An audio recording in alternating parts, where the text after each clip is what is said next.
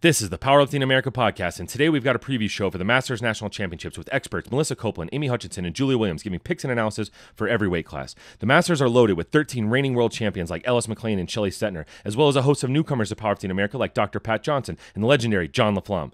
Who will punch their ticket to the World Championships in Mongolia or the North American Championships in the Cayman Islands? Find out starting June 2nd in Scottsdale, Arizona. The live stream link is on our website under live events, and we'll put it in our Instagram story at Powerlifting_America. Thank you to SBD and Eleiko for the continued partnership with Powerlifting America. If you're looking to compete in drug-tested powerlifting where they're just starting out or you want to compete with the best in the world, make sure you go to powerlifting-america.com and become a member. Now, let's get to this preview show for the Masters National Championships. What's up? Today, we're talking Masters National Championships with Melissa Copeland, Amy Hutchinson, and Julia Williams. How's it going, y'all? Good. So we're just a few days away now. This is the competition that's going to determine who makes it onto the U.S. national teams heading to IPF Worlds in Mongolia or the IPF North American Championships in the Cayman Islands. And we'll have a head coach, Jim Brown, come on in the next few days and talk about qualifying, all the qualifying rules and that kind of thing, current standings, because there are some kind of current standings. But in short, if you win nationals, you're on the team. And any open spots after that are filled by IPF Goodlift points from any Powerlifting America Nationals events or IPF competitions. So any masters that did open nationals or that did IPF Worlds or NAPF last year can qualify from the alternate pool. So that's how you're going to get onto the U.S. national team. So this is the competition that's going to determine the U.S. national team headed to Masters Worlds and to the NAPFs in Cayman Islands. Our Masters divisions are absolutely stacked. We got talent across the board at all age groups and all weight classes. So let's get right into it with the highlights, and then we'll go session by session and have you all make some picks. All right. All right. So Melissa, what are you looking forward to most about Masters Nationals in Scottsdale? So generally, I always like to see the Masters because they do cool stuff. But this year specifically, I'm looking forward to seeing how Patricia Johnson does now that she's come over. She has the highest nominated total of any of the women. And I think she's probably a really strong contender to go and be the best lifter for the women with that monstrous deadlift that she has. Yeah, and if she slips up or has a bad day in any kind of way, she's going against the reigning world champion Lily Jackson too. So I mean, that's just definitely a star-studded session to watch out for. So that'll be a fun one. All right, Amy, what are you looking forward to the most about Masters Nationals? Well, so I think a lot of eyes are going to be on Layne Norton already. But as I was going through kind of getting prepared for this preview show, I noticed Layne's actually got competition. So there's Michael Garazzo, who at his last meet put up a 737.5. Layne put up a 742.5 at Worlds. So that's only a 5 kilo difference. And then if you go even farther back, Michael has an 800 total as his best total. And Layne Norton did an 807.5 at Raw Nationals back in 2019. So it's really going to be a question of who comes in, has their best day, and gets it done. Wow, that's exciting. I mean, I just assumed Layne Norton was going to like cakewalk through nationals and then, have a battle on his hand when he gets to Worlds in Mongolia. But, well, that's exciting to see that he's going to have a battle right out of the gate on his hands. And that sounds like one that's going to be super close. So it'll be, it's really exciting because we'll have to see who makes the most lifts, who builds the biggest total. There'll be strategy in play. It'll be a fun one to watch for sure. All right, Julia, what are you looking forward to the most? I think we have to talk about the 76 women's class because there's a 3 to 4 way battle in the M1s, depending how you look at it. And, just a really strong lifter in Joa. I really don't know how to pronounce her name, and I really hope I didn't mispronounce that. But I think it's Joa. Joa. Yeah.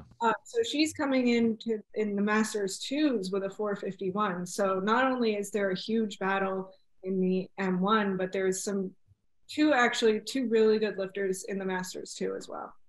So that should be fun to watch. All right. Yeah, that's an exciting one. I know following Joa's, last year she had a really tough year heading into Worlds. And now it seems like she's on the rebound and like making good progress. So that'll be an exciting one. All right. I've got just the 83s. This is the first thing I'm looking forward to is just the 83s across the board. Starting out with the M1s, we got Mike Losa, my guy, and Lauren Cohen. And Lauren Cohen's the reigning world champion. They battled head to head at Masters Worlds, came down to the very end. But Lauren, just a few months before that at the NAPFs, bombed out, which Mike Losa did not bomb out. And Mike is now just coming off of winning the world championships at bench press world championships. He also broke the world record for the M1s. So his lifts are looking really good. We don't know anything about what Lauren Cohen's doing. He doesn't post anything. So we can only judge it based on what he's been doing last year. And he's always like at last year at Worlds, he got his squat opener, missed his second on depth, and which he often misses squats on depth, and then got his third kind of miraculously. I thought it was over and Mike Losa was going to run away with it. But so they get a rematch. Like I said, Lauren did bomb out at NAPF just a couple months before that. So it could be exciting. You never know which way it's going to go. In the M2s, there's a newcomer, Jesus Fragoso, who also has a couple of people challenging him from behind, you know, a good battle for second place there. In the M3s, we got the reigning world champion, Willie Wong. So, you know, and then the M4s, we got John LaFlamme coming over from USVI. So he's a world champ, best lifter at Worlds, world record holder, but he also might have a little bit of the spotlight stolen from him, because in the same weight class in the M4 83 kilos, we've got Mr. Rick De Gregorio, who is a 93-year-old M4. So with the M4s and with the 83s, I mean, we got everything from, you know, sub juniors to juniors, all the way up to a 93-year-old competing. And I met Rick De Gregorio out in Reno. He's part of one of our executive committee member, Tamara Lopes crew out there in Reno, and super sweet guy. So he'll have his daughter there handling him, and it's like a super feel good story to watch him lift for sure. So that's a highlight. The 83s, that's a hell of a highlight. So all right, Julia, I'll pass it back over to you. What's the next thing that you're looking forward to? So I mean, Ellis McLean, he's coming into this meet with the highest entry total. So I mean, and I think he won best lifter at Worlds last year. I mean, he's been in this sport forever, and is still putting up absolutely ridiculous numbers. I think that he is going to be one of the favorites for best lifter. I know he has some competition out of the 93s, but yeah, 865 entry total, still going really strong. So yeah. Totally. The happiest, has the most fun of anyone. And shout out to PA Podcast. We got a really long 3-hour long interview with Ellis McLean. If you want to hear him and I just ramble on for 3 hours, go check that out. But he's awesome. Everyone who knows LS loves him. So that'll be exciting. All right, Amy, who do you have? What's your next thing? My next thing, looking at a couple of individual things to get our eyes on. Both of these women will be pretty much uncontested, very well ahead of second place. But Amy Mason, who's a lifter out of North Carolina, I lift at her gym every once in a while. She was actually ranked high enough to make the Pro Series finals, but she turned down that invite to come over to Powerlifting America and take her shot at Worlds. So one of the things I'm excited about for Amy is she's always come just shy of a 400 total. And so I want to see her get that 400 total here at Nationals. And then of course there's the lovely Melissa Copeland, who is on our call here right now. She will run away with the 84 plus as well, but coming back from an injury, we're just excited to see what her squat looks like for this one. Yeah, for sure. Yeah, I mean, a couple of big time solo performances there. People that are going to put up some big totals, some studs, some stars, and people that have a good shot at, have a good shot at making it onto the team and going to Worlds and winning a world championship, bringing back some gold medals for Team USA. So that's super exciting. All right, Melissa, what's your next thing you're looking forward to? So I think the next thing is going to be the M357. So Dora Justice and Lynn Homan spent the last year going back and forth on their competitions. They both come in with their best totals being 267.5. Lynn won nationals last year. Dora won Worlds. Dora has typically been the lighter lifter. So it'll be interesting to see how both of their training has turned out and to see who breaks the tie and wins nationals this year. Yeah, for sure. They're both super sweethearts. Like, they're just two of the nicest people that you'll meet in the sport. Dora with her dance moves, and like her chalk on her face and everything. I mean, she's a huge crowd favorite. She puts on a show when she goes out there. Lynn's a little more quiet, but definitely Dora puts on a show. She'll scream afterwards. She's always giving the fists afterwards, whenever she comes up after. So it's awesome. That's a feel good story for sure. All right. And then for myself, the last thing I'm looking forward to is I'm just looking forward to seeing the whole crew back together again. All the different world champions from last year, all the reigning world champions from our Masters team that went to Canada last year that are coming back. We've got a lot of them.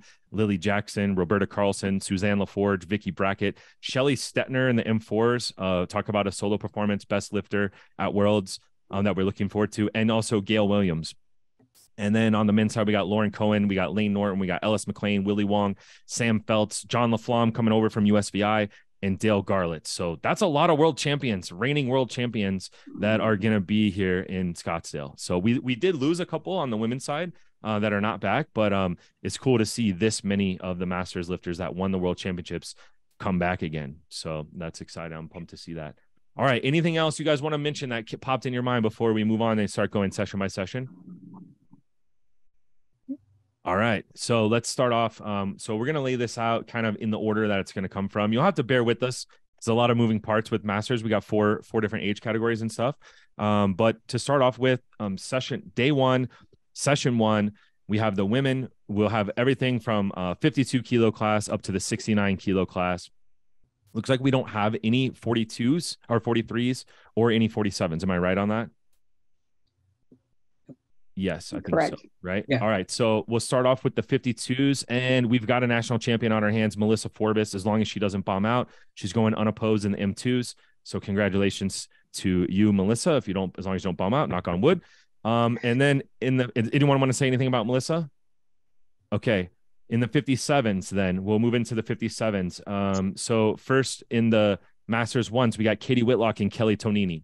Anyone want to say anything here or make any picks here? So I feel like looking at the nominated totals. So I know a lot of the Masters, but I don't know everybody, unfortunately. It looks like Kelly's probably got a good lead going in. Her last total is 342.5. It was a PR for her, but it looks like her totals have been pretty consistently going up. So if she has a good day and continues to improve, I think she's probably going to win. All right, awesome. So we're getting picks here. When we get these battles, the three of y'all have to make picks. I'm not doing any picks, so I can't be on the hot seat. I got to be friends with everybody, but you can make picks. So, all right, next person, next thing we have in the 57s, in the M2s, we've got another national champion, and this one has an absolutely massive trophy case at her house, filled with world championships and national championships, and that's Susie Hartwig Gary. So super excited to see her out there, get her back on the platform.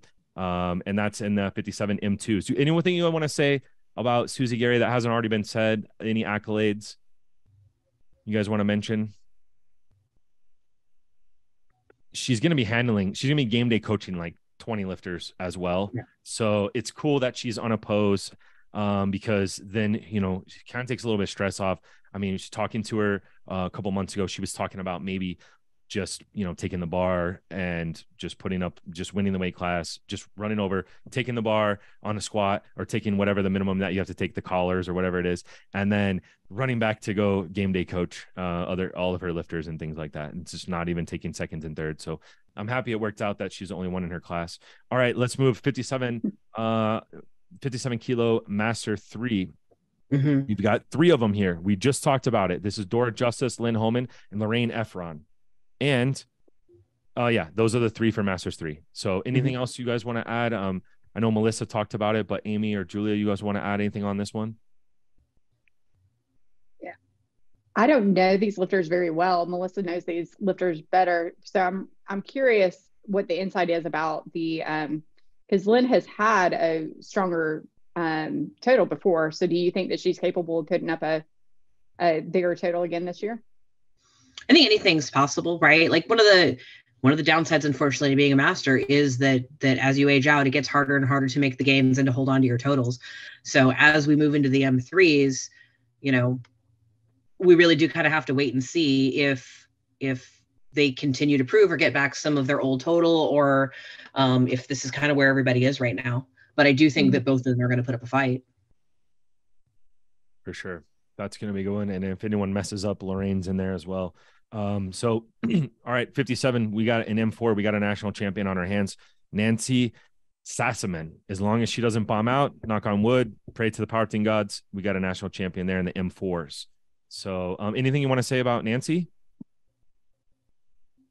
All right, then we'll keep it moving here. So we got a lot to get through, so we'll just keep on pushing here. So next, we got the 63s. And in the 63s, as anywhere in the world, there's going to be battles and there's going to be a lot of talent. That's a stacked talent pool for sure. So in the 63s, in the M1s, we got Eleanor Geese, we got Namisha Mitha, we got Amy Mason, and Joyce Kuwe. So we already mentioned Amy Mason as a brilliant solo performance. Anyone want to mention any of these other lifters? So Joyce and Eleanor are both coached by the same coach as me. Eleanor's a newer lifter. She's fun to watch. So I'm excited to see her. I've never seen Joyce compete, but I've actually repped Eleanor before. And she's a fun lifter to watch. So I'm looking forward to her. Again, she's a newer lifter. She's only competed a few times. I'm excited to see her on a national stage. But yeah, I think Amy's got this one pretty solidly. But I'm still excited to see the rest of them compete. Yeah. I'll be interested to see what Joyce's total comes in at. So she typically lifts as a 57. So she's actually gone up this time. So this will be one of the first meets where she's actually eating into the meat and not cutting. I actually trained with her yesterday. And she's looking pretty good, and she's in good spirits about things. So it'll be good to see what she does. All right. And I know Namisha, she was on our NAPF team last year. We got to hang out, spend a lot of time in Panama. She's an awesome person. And she posts a lot of dancing videos and like dance instruction and stuff like this. So I don't know where her lifts are at, but it's always fun to see her. She puts on a great performance for sure. So, all right, let's, and Julia, did you want to add anything or say anything? Otherwise we'll keep it moving here into the 63 M2s. Well, yeah, let's keep it moving. All right. 63 M2s. We've got Michelle Carlasio and Kathy Avery. And so Michelle, I know I can shout out the Carlasios, both her and her husband. They were at NAPF last year in Panama. They also were at Worlds in Canada, and they're just huge supporters. They host meets. They help run meets down in Florida. So just great people. I'll be looking forward to seeing them. And especially when they're done lifting, we can have an adult beverage or eat a burger or something like that, and I'll hang out. So does anyone know about Kathy Avery? Yeah. So Kathy Avery's been on the national team, at least once that I know, and probably more. And she is a very strong, very technical lifter, and she's very determined on the platform. So it looks like her training is going well, and I would expect her to put a good total. Doesn't hurt either that she's being coached and handled by Sam Calhoun. So I was just about to say that. Yeah, she's a Sam Calhoun lifter, so she's in good hands. Sam is coming down to handle her, and so I'm excited to see what they do. All right. And then next we've got the 63 M4. We got the GOAT of the M4s, Shelly Stetner right now. World champion, best lifter, owns all 4 world records in that weight class. Shout out Powerlifting America podcast. We got a nice interview with Julia and I talking to Shelly for a while. She wants all the smoke. She says she's going to try to out total the M3s. So she's really fiery. I mean, she's talking shit to everyone basically. I think, Suzanne LaForge basically moved up a weight class, to get out of possibly getting out totaled by her. So we'll talk to Suzanne LaForge and see if that had anything to do with her decision to move up to 69 in the next weight class. But yeah, Shelly's awesome. She's, one of the solo performances we'll all be looking for. Anyone else want to say anything about Shelly? She'll also be handled by Sam Calhoun. So we've got lots of Sam Calhoun. Yeah. Yeah. So breaking news. She mentioned it on the podcast. She'll be handling by Sam Calhoun. I think she has since announced that she's going to be being coached by Sam Calhoun as well. So so it's I think she just announced that like a couple of days ago, and really cool breaking news on the Powerlifting America podcast. All right. Yeah. Anything else then on Shelly? All right. We know she's going to show out. I think she's pretty much healthy. She's got a couple of little things, going. And I know she's really looking forward to just getting through this and then, putting up a big total at Worlds. So are there masters that don't have things at this point? I was going to say she's also 70 something years old. Yeah. I think she had a shoulder she was telling us. And so a little bit of issues on bench. It was hurting her on squat as well. She did a lot of SSB work and stuff, but it'll be cool to see how her training from going into nationals, how it changes with Sam and going into Worlds. Maybe I think she's still hitting PRs. She still hit recently. So All right. Let's move on now to the 69s, unless there's anything else you want to say there. So in the 69s, in the M1s, we've got Annette Morgan and Dana Manning. So does anyone want to say anything about these two lifters?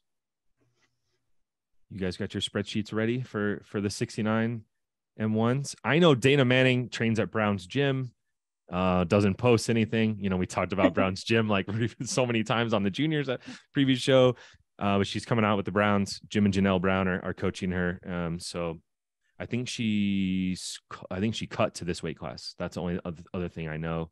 So yeah, what do y'all think? Yeah, I think it's tough, especially for the folks that don't post anything, right? So looking at the nominated totals, it looks like Annette has got a little bit of an edge over her, but it's a small enough margin that who knows what we're actually going to get. Yeah, and I know Dana is very new as well. Go ahead, Amy. I was just going to say it's a smart move not to post. I mean, it's good coaching to not post. I think the temptation, I think that is the downside of masters sometimes, of competing in masters, because you don't know what your competition's doing, because a lot of masters tend to not be social media heavy. But it's very annoying as a competitor to not know what my competition's doing. But it's also very smart to not post and let your competition know. I will say it's very annoying as a social media guy, trying to cover this stuff and make content and stuff for Powerlifting America. It can be a little bit annoying when you get all the masters. It should be part of the thing when you sign up to be on the world's team. You got to create an Instagram account. But yeah, so that's a little bit of more of a mystery class. It looks like it's close. We know Dana's super new. She's got superstar coaches behind her. And I don't know very much about Annette Morgan, so we'll see. That'll be an exciting one. It'll be a surprise. All right, let's keep it moving. We got in the 69 kilo master 2, the reigning world champion, Roberta Carlson, and we also have Missy Wheeler in this weight class as well. So what's your take on this one? Melissa, do you know these two? I don't actually know Missy. I do know Roberta. She is also being coached by Sam Calhoun and has been for, I'm gonna get this wrong, at least the last year, probably a little bit longer than that. And she is very excited to put up some large kind of milestone numbers that I'm not going to mention by number, but Sam is on board with it. So it looks like they're definitely going to have themselves a day. All right. So you're picking Roberta. I am. And it sounds like Roberta's going to show out and she's not holding back or anything like that from what you just said. So that will be exciting to see because she's already the reigning world champion. Anything else, Amy or Julia, you want to add to this? All right. No, okay, go ahead. Go ahead. Julia, go ahead. Yeah, Julia. Oh, no. I just think it's pretty straightforward here. I mean, 387 as masters too, but 69 kilos is a really hefty total, and that's going to be nearly impossible, I think, to overcome. All right. So then we got the 69 kilo M3s and the aforementioned Suzanne LaForge, reigning world champion, got scared of getting out totaled by Shelly and moved up to 69. And we'll have to verify the facts on that one. Suzanne is so nice. Nationals and have things to say. And stuff. Yeah. We'll bring this up in the press conference afterwards. We'll say, so we heard a rumor started by me and partially by Shelly. Shelly gave me the fuel to start it. And then we got Susan Gibson as well. So does anyone want to talk about this weight class? Melissa, do you have anything on these two? I don't have anything specifically. Suzanne's got a ton of experience. She's definitely been on the national team a number of times. She's got a big deadlift. She's really consistent. And she's got a big lead going in. So I would expect this to go very well for her.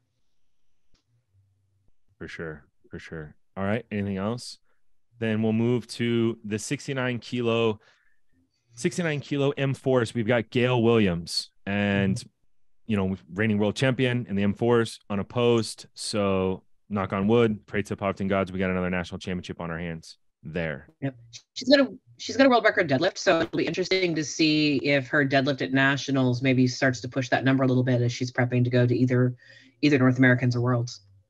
Yeah. So, all right, that's session one. That's everything we've got in session one. There's some good storylines in there. You know, Shelly Stetner for sure is a superstar that will be lifting in this class. We've already talked about some of the other battles that are happening. So, and then, you know, we got Susie Gary. So there's a lot. We're starting off with a bang for sure in this first session one. Is there anything in particular you guys are looking forward to in this session one before we move on to session two? Anything else you guys want to highlight? Otherwise, we'll keep it moving here. Nope. All right. So session two, we've got the men. We've got the 53 kilo through the 66 kilo M1 through M4s. And we don't have a 53 kilo lifter. So I wonder why that is. We don't have the super lightweight classes. What do you think, Melissa? Right. Those are only juniors. So. Oh, what the hell? Yeah. I'm sorry. Of course, those are only juniors. Why would it make sense to add them back in and for masters? So, okay. I was wondering about that. So anyway, but so in the 59 kilo, we only have one 59 kilo lifter, M4, Sam Feltz, knock on wood, going to be a national champion, also already a world champion in M4s, helping Team USA hopefully this year to secure the dub on the M4s against all the other countries. Anything you want to say about Sam Feltz, Melissa? I you got the best spreadsheet. So unfortunately, I don't know Sam well. With weight classes, like we're never lifting at the same time. I know he has a world record bench press, and I think we'll see what we get out of that at nationals. All right. So we'll keep it moving then. Next up, we got the 66 kilo M1s, and here we got Sean Queller and YU Tan. And I know YU was an NAPF, super sweet guy. He's probably getting stronger and stronger, but I think this Sean Queller is also really strong and is a really formidable opponent. So yeah, Melissa, let's go to you. So again, more lifters that I don't really know very well. Sean does have the better total. With a lot of these lower weight classes, I think it really does come down to how well does the cut go. Especially if they're having to cut into that weight class. So I based on the totals, I think it's probably going to go to Sam, but I do think it's going to be close, and I think it'll be an interesting battle. If nothing else, I know YU is very seasoned, very good lifter, very smart as well. So he'll make lifts. All right. Anything else you want to say in this weight class? Okay. Otherwise, 66 kilo M2s. We got Rick Brink and Brian Mott. So who wants to say anything on this one? Amy, you want to go to you first this time? Melissa's spreadsheet's better. I don't have their totals in front of me. So looks like I don't Rick know. Brink. Yeah. Yeah, Rick Brink is running away with this one, 522. So okay. Yeah. His best nominated total is much higher. Now, I will say it looks like he may have to do. There are some lifters that as we went through this, they don't have totals, and I don't know whether it's because Open Powerlifting and the Powerlifting America database have not been updated. So I do also know there's a last chance qualifier meet that's happening Thursday night. So it'll be interesting to see, is that something he has to do before he goes and lifts? It shouldn't have any impact on it, but we just don't know. And I think it's also interesting, like as these lifters come over from other federations, because that is the thing that's happening, judging and standards can vary a little bit. Yeah. So does this have an impact on what their overall total is? For sure. If they're used to 24-hour weigh-ins or using a deadlift bar or something like that, definitely. Right. I mean, 24-hour weigh-ins, like you're basically in a totally different weight class. Right. Yeah. The bench rule for a lot of people, I mean, for all of us, it's new, but it may be even newer than that. Yeah. So, right. For sure. Okay. So let's keep pushing here. We got the 66 kilo M3s. We got George Kern and Ronald Greenberg. So Melissa, we'll just go to you first every time. Yeah. Well, so, okay. So I could not find a total for Ronald Greenberg. I think maybe I found him on Open Powerlifting. And if I did, he's been lifting since the late 80s. But if it's him, he has had a rather long layoff. So I feel like he is a complete unknown, and he could either come in and do really, really amazing things and just shock everybody. but we don't have any way to know about that right now. So without that total, I kind of have to go with George because he's kind of a known quantity. But last year he was a 74, so we're gonna have to see how the cut treats him. Okay, nice insight there. Let's see. He's cutting down a weight class, trying to do the EV Corrigan. All right. Anyone have any more comments on that one? Otherwise, we got what looks to be a superstar here. 66 kilo M4, Manuel Rodriguez. So I saw Melissa's note on this one, and it was inappropriate. It is inappropriate. That's why we're not putting my notes up. So tell us, what is so special about this guy? So based on what I'm finding, his nominated total is 445 kilos as a 66 M4. So either I've 100% got the wrong lifter, or I don't know what he's doing, but I want to talk to him about it. Yeah, this is a storyline that we need to follow. This is a person's name we need to write down and definitely check out and see what's going on, because this would be cool. And this is his first time coming over for Powerlifting America, right? Is that right? Mm-hmm. I think so. Yeah, exactly. So, okay. So there we go. That is session 2. Any final thoughts on session 2? We got the men, we got the lightweight men, all the way up to 66 kilo. It's mostly all 66 kilos and 159. So any comments, anything else there? All right. So let's keep it moving then. Next up, we got the session 3. So this is the final session of day 1. This will be Friday, June 2nd. And we've got the women, we've got 76 kilos through 84 plus, M1 through M4s. So this is where we're starting out with a bang here. We've got in the M2s, so 76 kilo. Whoops, I'm sorry. We want to start with M1s. Here we go. I'm sorry.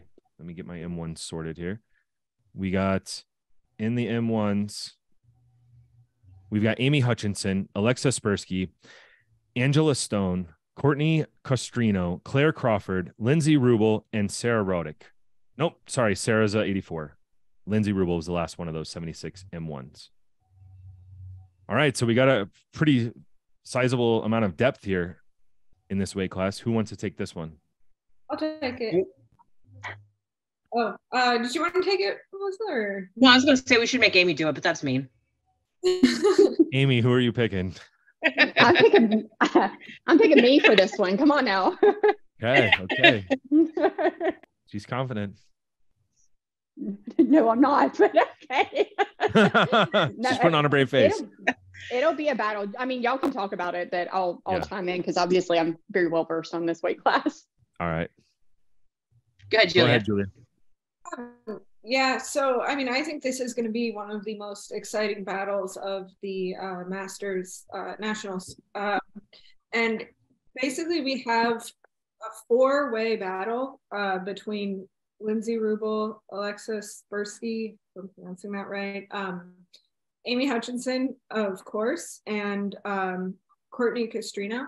And, 3 out of these 4 lifters come in with over 400 kilos total and right around 400, in the low 400s. So I think it's really anyone's game. Alexa, she's coming over from CPU and 416. So, that puts her in front, but we don't really know that much. She's very close to M2, so obviously as you age out of M1, you might not be seeing the same strength gains as some of the other competitors. So it should be interesting. I know Amy's training has been going really well, right, Amy? It has been. Has it though? I don't know. She's been saying things. I don't post. She's been saying things on Instagram like missed a squat recently, like which you never miss. You never miss a squat. I don't know. I never miss a squat, and I missed a squat the other day, man. You don't know. But then you made a bench and when you normally don't, right? So I feel like it's a peak until you miss a couple. Maybe it's a trade-off. Who's gonna get mad at me? Listen, all I gotta say is I'm hitting depth, and this is new for me. So we're doing good. Yeah, I mean it's gonna be a close one. I obviously am nervous but excited. I mean, I don't typically compete this close to other people. But, you know, Lindsay was at Open Nationals and she dropped a little bit on her total. And so the question is going to be whether or not she's been able to clean that up since Nationals, because those are kind of two close Nationals altogether. You know, Alexa is very seasoned, has been around the world literally competing, and I expect her to be a very calm and ready competitor. And then Courtney's bench just has blown up. And so I expect Courtney to have the strongest bench of the day out of our weight class. So it'll be exciting for everyone watching. I don't know how I feel about it yet, but it'll be exciting for everyone else. Oh yeah, we'll be looking forward to this one for sure. Melissa, you want to add anything on to this one? I don't know that I really have anything else to add. This is Alexa's first year with us, but like the CPU is notorious for their long pauses on bench. So she should, to Amy's point, she should come in well prepared and pretty comfortable doing this. Go ahead, Julia. You have something? Yeah, so I believe Lindsay is coached by Meg Scanlon. At least I think she was at National. Yeah, so, you know, like you said, there is definitely some, you know, technique issues that might need to be cleaned up, but I think she's in pretty good hands for that. Yeah, are we doing picks? Oh, Melissa and Julia. We already know who Amy's picking. I mean, yeah. And I feel like I need to leave. Turn your screen, mute everything. Mute your computer. No, just y'all are gonna have to answer to Bill when he gets mad at me for being on my own preview show. It's all right. I mean, Alexa does have a big total, right? Like that is a fact. But I guess, yeah, and I hate doing this when we're this close, because really, really we are close enough that it could be anybody's day. And I feel, even though like I met Alexa at Worlds, I feel like I have to go with Amy out of loyalty. Perfect. So there you go. I'll pay you later. It's good. All right, Julia. Yeah, so I think this is really gonna come down to the wire here. And you know, honestly, I can't know who's gonna win. I think it's gonna be really close. I know Amy's training has been going well, so that's something that I can bank on here. And yeah, I see 2 kilo in the notes, 2 kilo bench PR recently. So, you know what? I don't want to make this podcast sound like a biased podcast, but I think I'm going to go with Amy just because I know her training's been going well, and she's close enough that she can put pressure. She can apply a lot of pressure here. So I think that she has a very good chance. Yeah, for sure. I'm just going to weigh in a little bit. I'm not going to say much, but if you're looking at Alexa's history, she does miss her third deadlift a lot, is what it just a brief glance over there. She missed her third deadlift a lot. So if it's tight and it comes down to it, if you can put pressure, Amy, then there's a chance she's going to miss that. The other thing, yeah, I had it, you know, Amy hit 82 kilos on bench recently, and that's 2 kilos above her comp max at a lower body weight than she did that comp max. And so I think it's always a good sign when your bench is holding on and you're still PRing your bench, even when you're coming down as you're coming into the comp. So that's a really good sign that your strength will still be there. On the other hand, though, Alexa is moving up a weight class. And so she can fully eat into this weight class. And usually you move up a weight class, you know, bench is going to go up, squat's going to probably go up. But again, it'll come down. Oftentimes deadlifts don't. And if it comes down to that third deadlift, that might be the ace up your sleeve for that one. And Alexa doesn't post very much, but you know, she seems to be doing okay from her post. Yeah. She's pretty strategic with not posting, is what it seems like. So yeah. So that's my, and I think from the handler perspective too, I mean, because I obviously have looked every direction when I made the decision to cut down. You know, Alexa does have the advantage of having the biggest deadlift. So I think it will be hers to win or lose, as it were. I think it will come down to her deadlift. It's just going to be a question of if she hits that last deadlift or not. Yeah. And she has like just a brief glance, has missed 1, 2, 3, 4 of her last deadlifts in a row. Or I guess that one is in there twice. So 3.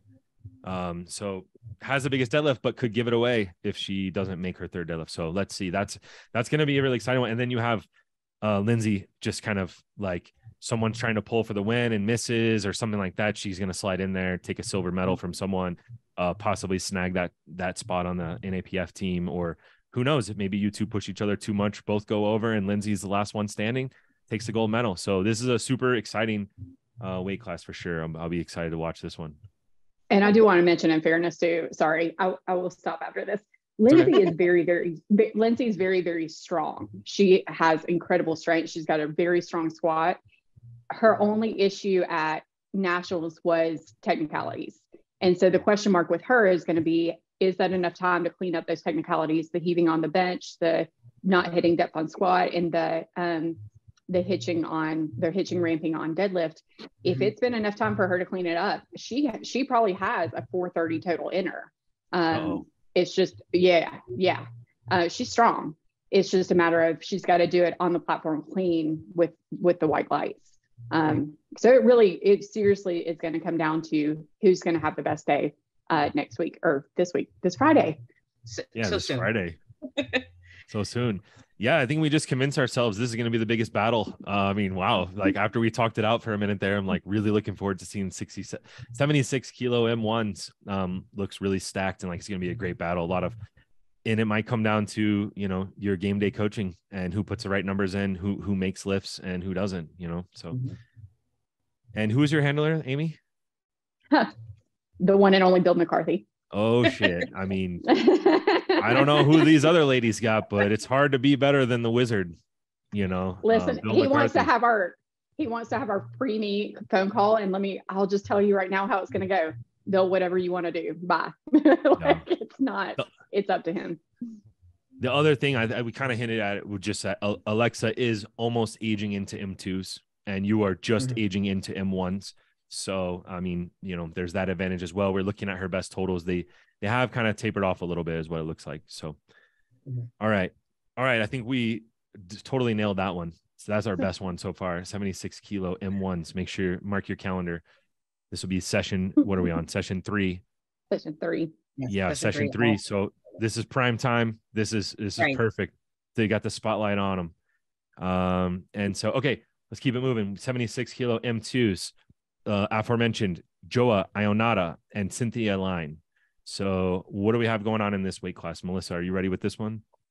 Yeah. So prior to the deadline for changing weight classes, there was a lot more competition in the M2s, and a whole bunch of people looks like fled to the 84s. I don't want to say why they went. Maybe it's the cut, maybe it's the really late weigh-ins, because 2 p.m. weigh-ins are just rude. Or maybe it is Joa's massive total. And we've been giving her a hard time about that, about how she's mean to the other lifters and she scared them all away, pretty much since the deadline passed. So, Joa is unfortunately, sorry, Cindy, well ahead of Cindy. Cindy, by the way, is also one of your athlete representatives. So, we definitely wish her a good meet. She does a lot of stuff for the organization. But Joa finished second at Worlds last year behind Kimberly Walford. Yeah. And I don't really know what else you can do when you have to take on Kimberly Walford. She did get a world record bench. And yeah, she's looking forward to the meet. And I think she's going to do well. And I mean, just to reiterate too, like she was going through a lot of stuff going into Worlds last year, personal things, and her prep was derailed in a lot of ways because of that. And so the fact that she was able to put up a world record bench with that prep, and then now has 6 months or whatever it's been, 8 months since then to really work hard and build momentum, she should be ready to put up something huge. I'm excited to see her. Anything else you want to add on there, or else? Yeah, I mean, I think also we should say Cynthia with a 377.5 entry total. That's a really solid entry total. It is. Just, yeah. It's just that Joe is coming in here with a 451, which is, crazy. Yeah.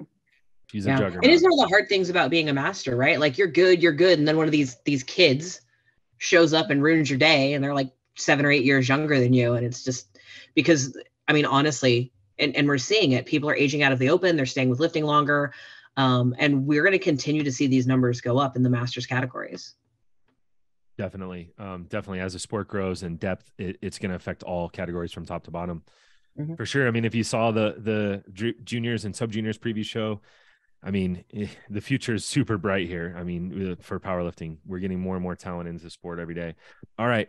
76 kilo M4s. We got a national champion on our hands, Lenore Gelb. Congratulations. Knock on wood. Don't bomb out. And you punch your ticket to Mongolia, or you'll have your pick if you want to go to Cayman Islands. All right. That's it. We did not have an M3 in the 76s by my notes here. So interesting. We got a little gap there. So anyone out there is listening and you're an M3 and you want to go to Worlds and you can get to 76, then let's do it. All right. Next up, we have, so now we're moving on to the 84s. And this weight class, as you mentioned, suddenly is loaded. One of the more deep ones, which is interesting because usually 84s, usually 76, 69, 63, these are the more stacked weight classes. I mean, in terms of just total number of people, but it's interesting. Yeah. 84, there's a lot here. So we got Sarah Rodick, Rachel Deal, Jackie Mercer, Siri Hugan, and Chereni Woodard. I'm sorry if I butchered that last one. Woodard. Yes. All right. So those are the M4 84 kilos. What's your take on these? We got some depth here. We do. So I think, and I'm going to apologize if I mispronounce anybody's name. I'm sorry. Yeah, me too. So Chereni has only done one meet with Powerlifting America. It looks like from what's on Open Powerlifting, she got off to kind of a rough go on squats. So it will be interesting to see what happens in a national level meet, and how that goes for her. If it's smoother going, I think she's going to put up a very big total. For right now, based on the nominated totals, I don't want to say she's a lock, because I really do think it's going to depend on how she looks on the day. Siri has a ton of experience, so, and she's close. She's 15 kilos back. So if things technique wise do not go Chereni's way, I think the Siri is going to be right in there to swoop in and take it. Jackie and Sarah are very close in total. They may also get in there and get on the podium and spoil somebody's day as well. For sure.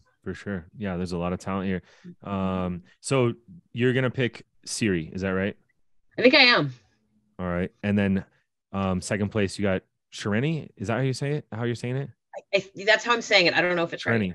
right. Okay, let's do that. Okay. All right, Chereni, And, we're sorry. And, you know what? And if I'm wrong, Chereni's going to put in a massive, massive total that we're all going to want to see. There you go. Yeah. Absolutely. All right. Sorry. Go ahead. I'm always excited to see when somebody comes over from Equipped. I think that sometimes,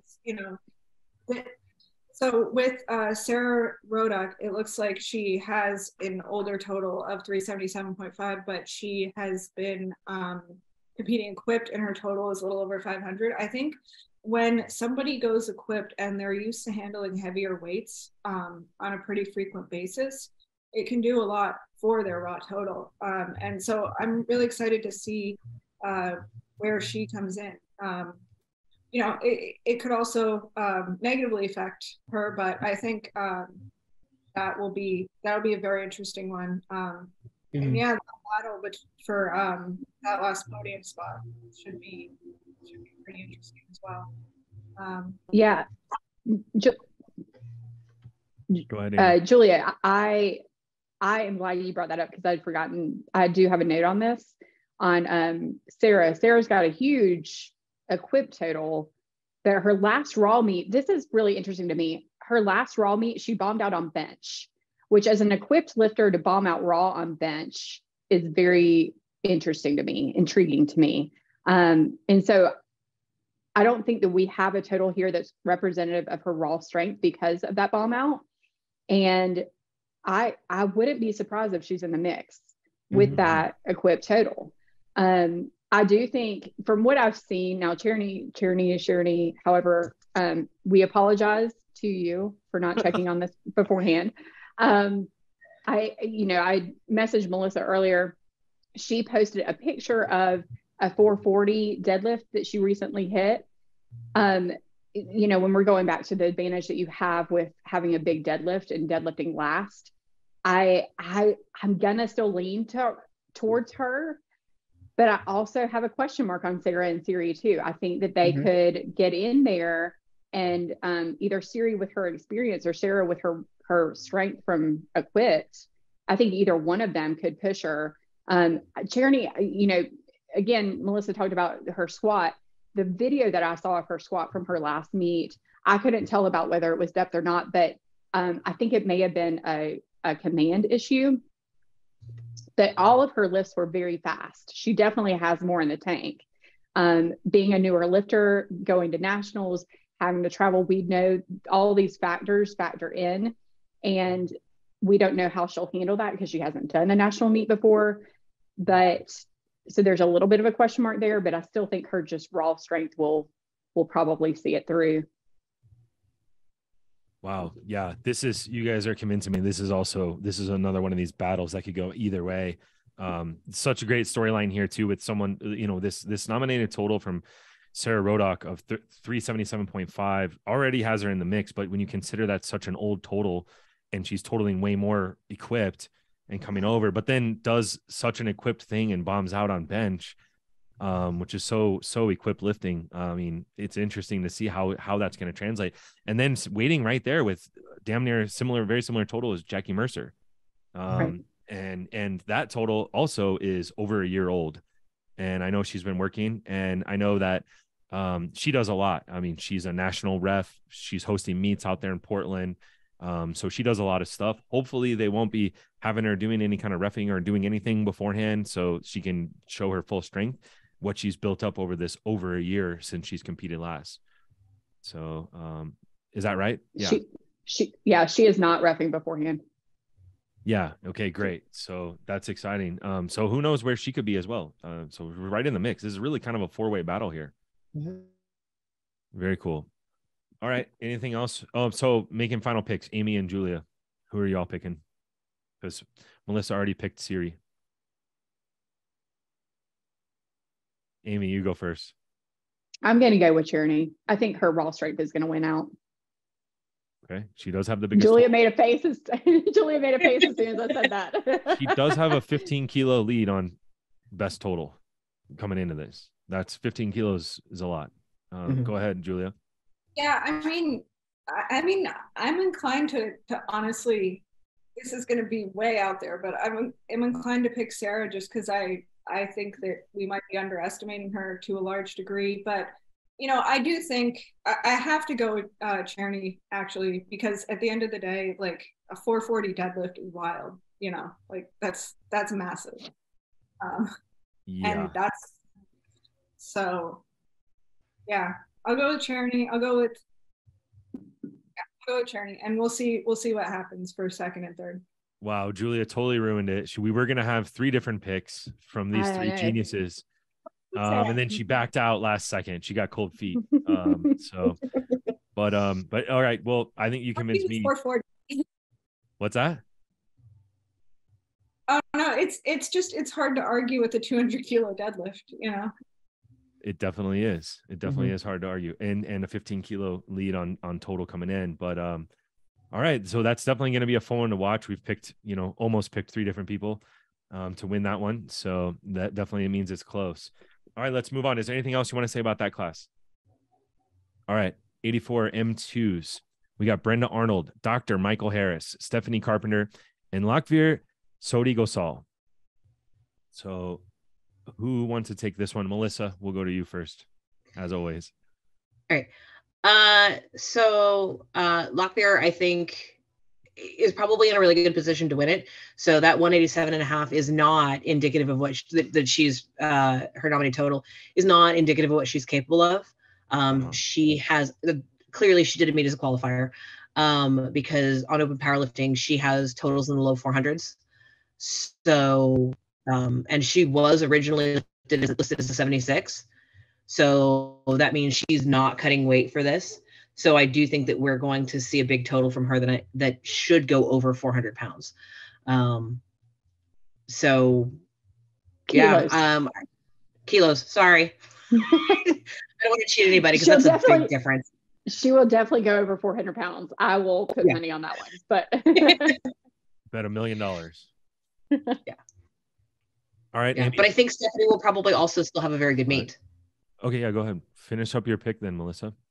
No, so I do think it's going to be Locklear, but I think Stephanie will push her, and I think that will make it interesting to see how it goes. All right.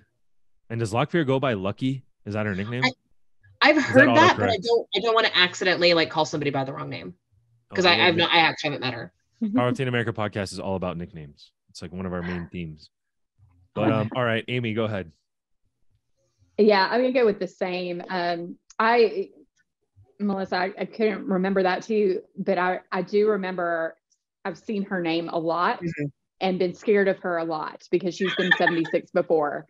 And so I do think she's got the season and the experience to be able to win it, but I think Stephanie could push her. So yeah. I think it'll be a close battle, but I do think, yeah, I would go with Locklear on this one too. All right. And Julia?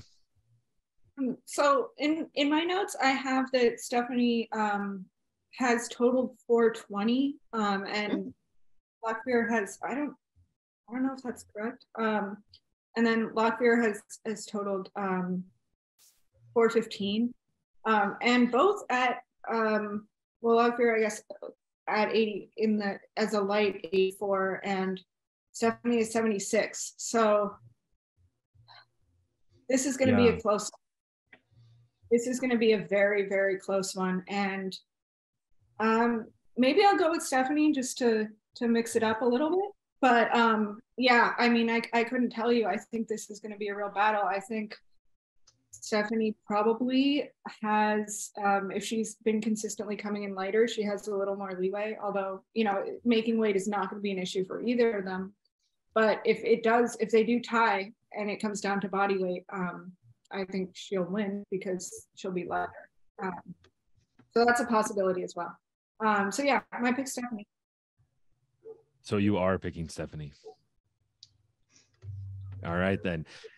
Stephanie Carpenter, she's based out here where I am in Idaho, Boise area. And we used to train at the same gym, and she's got a really good coach and who's a local coach here. And her Instagram handle is deadlifting grandma or something like that. And so she's super cool, super hard worker. I believe she just aged into M2s recently. Am I right? Yeah. I think so. Was an M1 before whenever I used to train with her. And I do remember that she used to have pretty difficult time with cuts going into meets, cutting down to, at the time, I think the weight classes were different on the women's side. So it might not have been 76. It would have been, what was it? 72. 72. So yeah. So the fact that she can be a full on 84 now, as well as like we said, she initially signed up as a 76. Now she's 84. Same thing with Locklear. I think that bodes really well for Stephanie as well. Just knowing, that I think she's had trouble with cuts in the past. So her totals are probably not representative of what she would do if she's eating into a meet. So that would be my take. But I'm looking forward to that one too. I haven't seen Stephanie in a while, so it'll be really cool to reunite in Powerlifting America Nationals after all those years. So, all right, let's move on. If there's anything else you want to say about the M2s. Okay, 84 kilo M3s. We've got a national champion, Barbara Bodine. Congratulations, and knock on wood, don't bomb out, please. And you'll be punching your ticket. You'll have your choice of Mongolia or the Cayman Islands. So anyone want to say anything about Barbara? I just think you should make a shirt that says congratulations and don't bomb out. If anybody does bomb out now, it's because you jinxed them. Like, you understand that, right? You are now solely responsible for the performance of all of these people going uncontested. Oh, I know. Oh, I'll take full credit as well if they win. The buck stops with me. I either get all the credit for the gold medal, they come back with worlds, or I take all the shame for making them bomb out and we lost a valued member of the Powerlifting America national team. Mm-hmm. It all is on my shoulders. So okay, looks like my spreadsheet here is a little messed up. So we're gonna move into 84 plus, and we've got some studs in this one for sure. I know a couple off the top of my head. So we've got in the 84 kilo, 84 plus M1s, we got Melissa Copeland, Sherry Jones, Rebecca Rutkowski, and Erin Hall. So Melissa, who do you have to win this one? I mean, it's a little self-serving, but I like my odds. Yeah, I saw your notes. You said you like your odds. Yeah. Yeah. Well, so, you know what? Honestly, if I can get a squat in without like completely losing it, then I think we're going to be okay. But I'm excited to see, like last year I went completely unopposed. I'm excited to actually see that there are other, and not just the M1s, but that there are so many other supers. Because it was lonely out on that platform last year. So thank you all for coming and lifting with us. Yeah, for sure. It was pretty much just like you and Lily last year. And Mahalia. Yeah, exactly. Sub-junior. Sub-junior. Yeah, exactly. So, that's right. I remember that. Because I was and actually Vicky was with us as well. Vicky Brackett, who's in M3. Yep. But yeah, so it was a really, really small group. So but yeah. All right, Amy. Who are you picking? Let me see who I should pick. I don't know. No, I obviously will pick Melissa. Again, I'm excited to see her squat. The thing is, she could squat well below what she's capable of and still have a solid total, which I'm jealous of, if we're honest about it. But I think there are other stories in this weight class in terms of Rebecca is really close again to knocking on that 400 total. So I would love to see her hit that 400 total. Erin Hall Sherry Jones has had a 400 total in the past, and her most recent was one under that. So it would be cool to see a couple of 400 totals in your weight class. Mm-hmm. Yeah, and a nice battle there for second place. For sure. It looks like the battle in this weight class is definitely going to be for that silver medal. Julia, do you have anything you want to add to this one?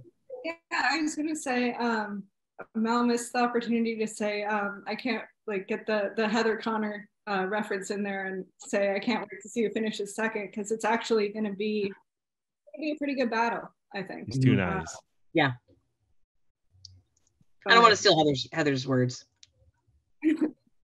Yeah.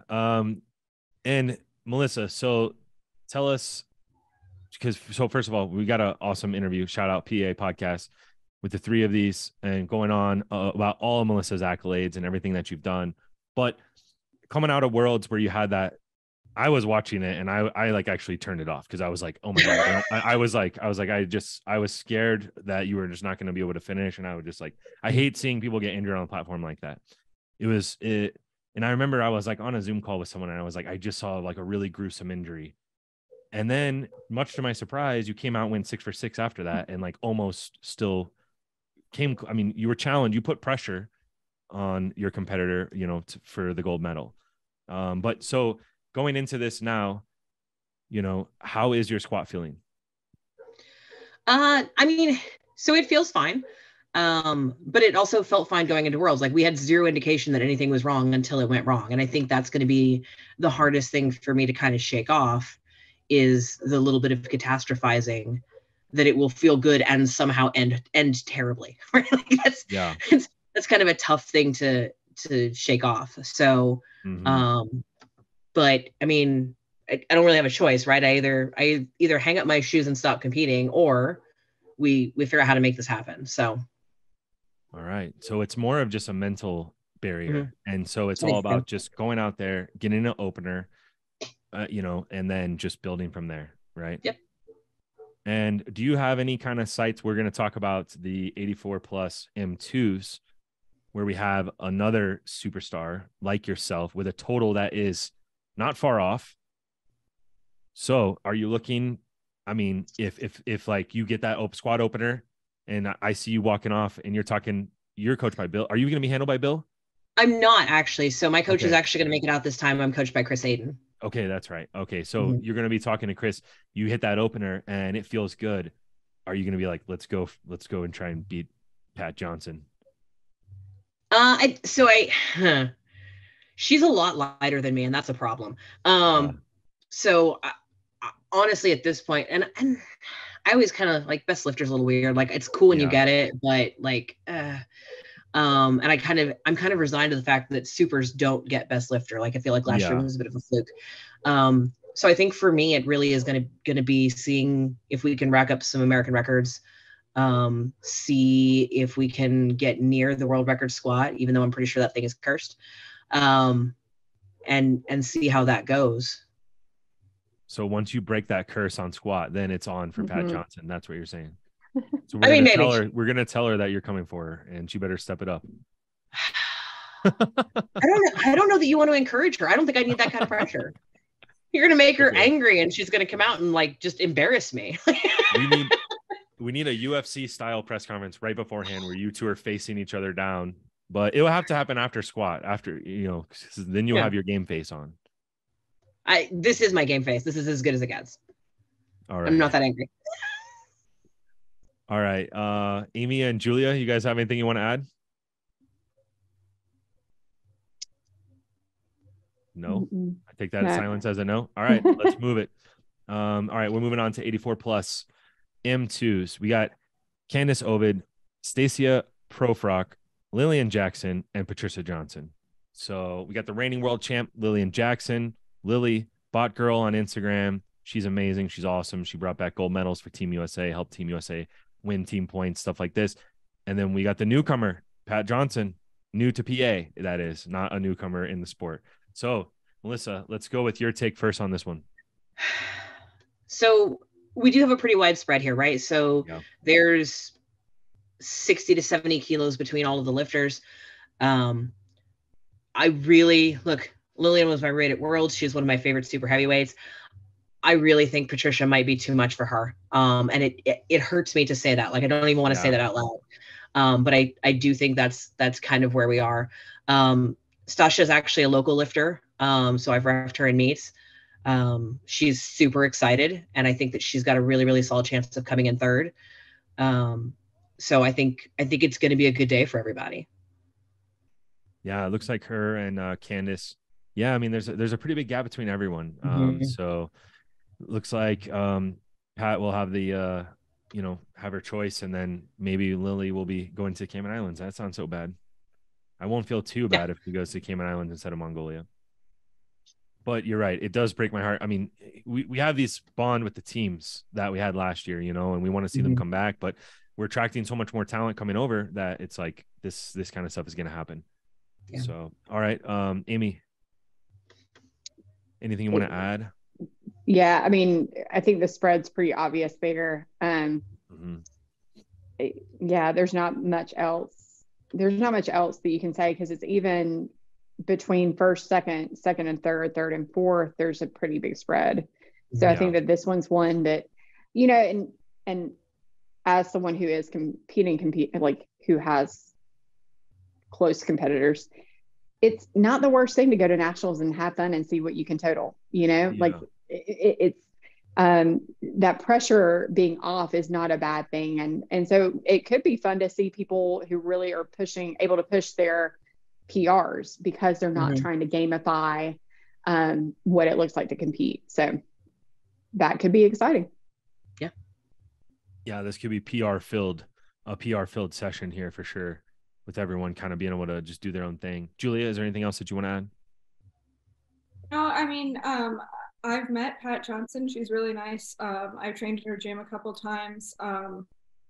She works very, very hard. And she has a monster deadlift. So that's going to be really interesting to see. I think her deadlift and Lillian's bench should be really, really fun to watch and see what they hit. And, 495 is a monster S3 total too. I mean, it's just, when you're up against basically 560, 557. That's, kind of out of this world. Yeah. I mean, and also she is a doctor. So, and her moniker is Dr. J, one of the greatest basketball players of all time. And she's done bodybuilding. I mean, so she's going to put on a show. So I think that's going to be super fun to watch. It's always fun to watch her walk out there and everyone realize she's a super, because she absolutely does not look like one. Yeah. She must be tall. She's tall, but she's also just last time I saw her, she's just incredibly jacked. Yeah. Right. You just assume that she's a lighter weight class. Mm-hmm. Exciting. I'm excited to meet her. I was so pumped. Like she DM'd me asking about how to get, transferred over and all this stuff. And I was just like, we got one here, another superstar. Right. And it'll be fun to see, like, once you get your squad in and we can kind of see if maybe you guys can push each other a little bit. You both got nothing to lose. Might as well, put on a show for the people and round out the end of that stacked primetime session with a bang on day one there. And then the last person to mention, we do have an 84 plus kilo master 3 Vicky bracket, and knock on wood, she wins, national championship if she doesn't bomb out, goes on. And did Vicky, I can't remember, did she win the world title last year? Yes, she did. She's a world champion. She did. Okay. Yes, reigning world champion. So Vicky bracket. So I think she'll probably be good when she's going unopposed. So she add another national title to her resume. All right. That's everything from day one. Okay. Moving on to day 2, session 1. We've got the men. We've got 74 kilos through 120 plus. And it's a little different on day 2. So in session 1, we've got the 74s through the 120 pluses, but we're only have the M2s through the M4s. And then in session 2, we have the same weight class as 74 to 120 plus, but we have just the M1s. So something somewhat of a primetime session there. I know we also have the sub juniors in the morning and the juniors in the second session. So we have some of those star juniors in there. So that second session on day 2 is kind of something of a primetime session, kind of similar to what we had there on day 1 that we just talked about. All right, so let's get right into it. We got the 74 kilo M2s here with Lee Farmer, John Demchok, and Travis Pardue. Melissa, let's go straight to you with the spreadsheet. Okay. So I'm going to have to go with Travis. Looking at their totals, he's about 60 kilos ahead of John.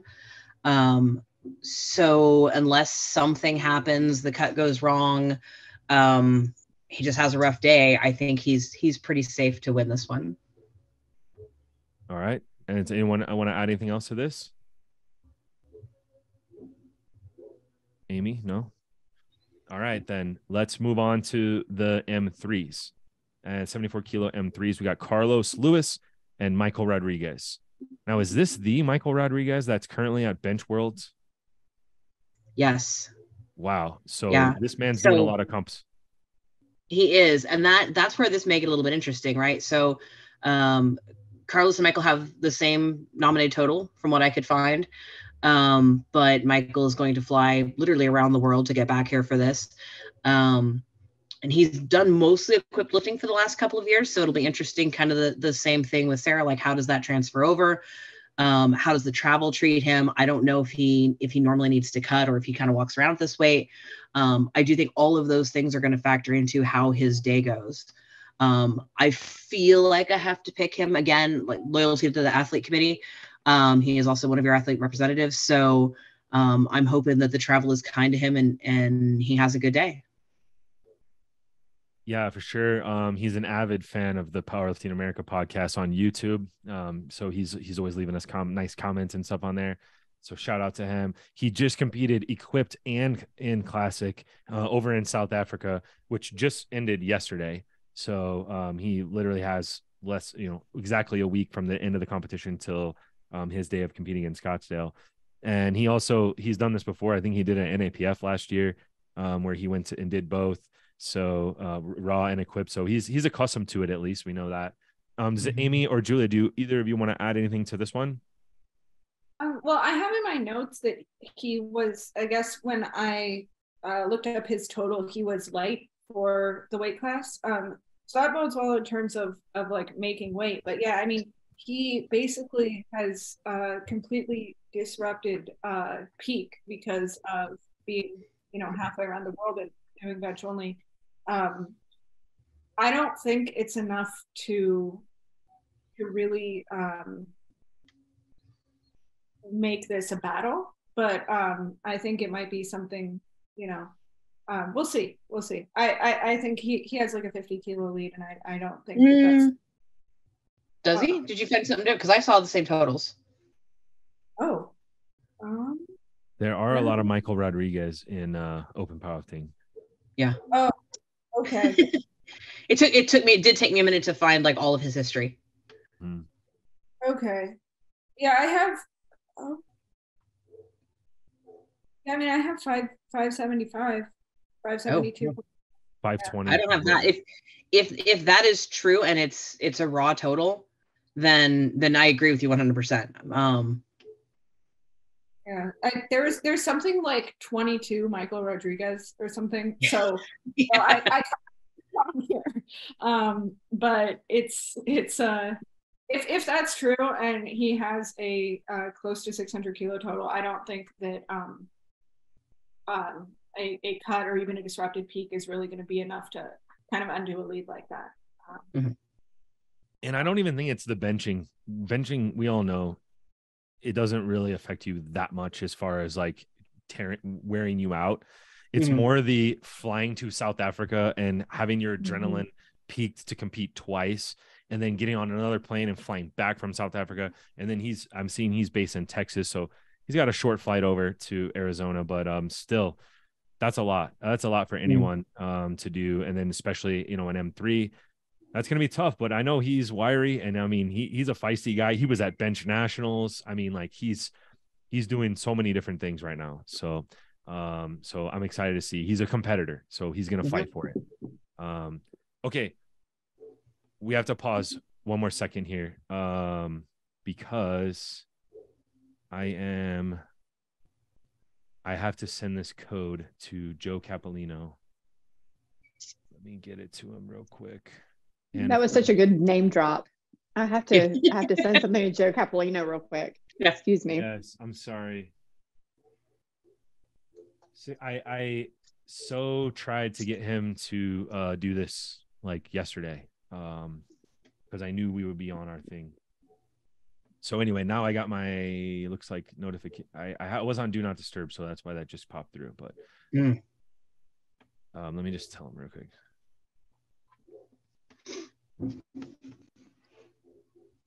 Hopefully that works.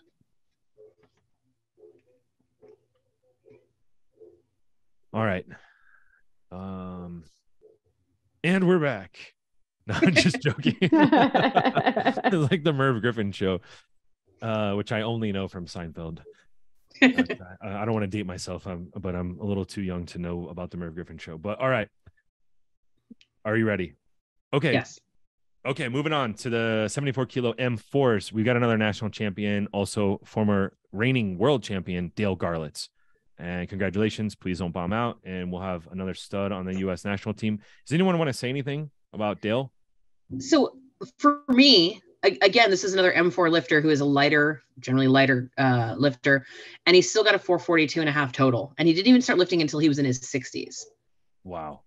So, things like this, it is all the evidence you need that it is literally never too late. Yeah. I think that's going to be the story of Masters Nationals because we've got so many stars in here that are inspiring. And so I think I'm excited to meet Dale. I don't remember him from last year as an M4. So, but man, went out and got the dub at Worlds. All right. Anything else here, or should we move on? Let's keep it moving. So next up in the M2s, we got the 83 kilo weight class, and we've got Mark Drobny, Jesus Fragoso, and Jensen Monterrey. And I'll let y'all take this one. Jesus from Idaho, representing. Apparently Idaho has some strong people. We got Stephanie Carpenter, we got Jesus. So what do we know? Go ahead, Melissa. So Jesus is coming in with a 670 kilo total. That total is his best total in open powerlifting, and it is from a USPA meet. So we will see how that total translates with, the little bit of differences that we have in the rules with the bench depth. I don't actually know how judging is with USPA. But we'll see if like those small differences make a big difference in his total. He is 65 kilos ahead of both Mark and Jensen. So it's going to have to make a big difference before it really starts to impact him. So I think our real fight there is going to be for Mark and Jensen for second and third. Their nominated totals coming in are virtually the same. Jensen did total 550, but it has been a couple of years since he's done that. So we'll see if we see that number go back up to his previous best, or if he really is sitting around the 530, 540 mark right now. Mm-hmm. Yeah.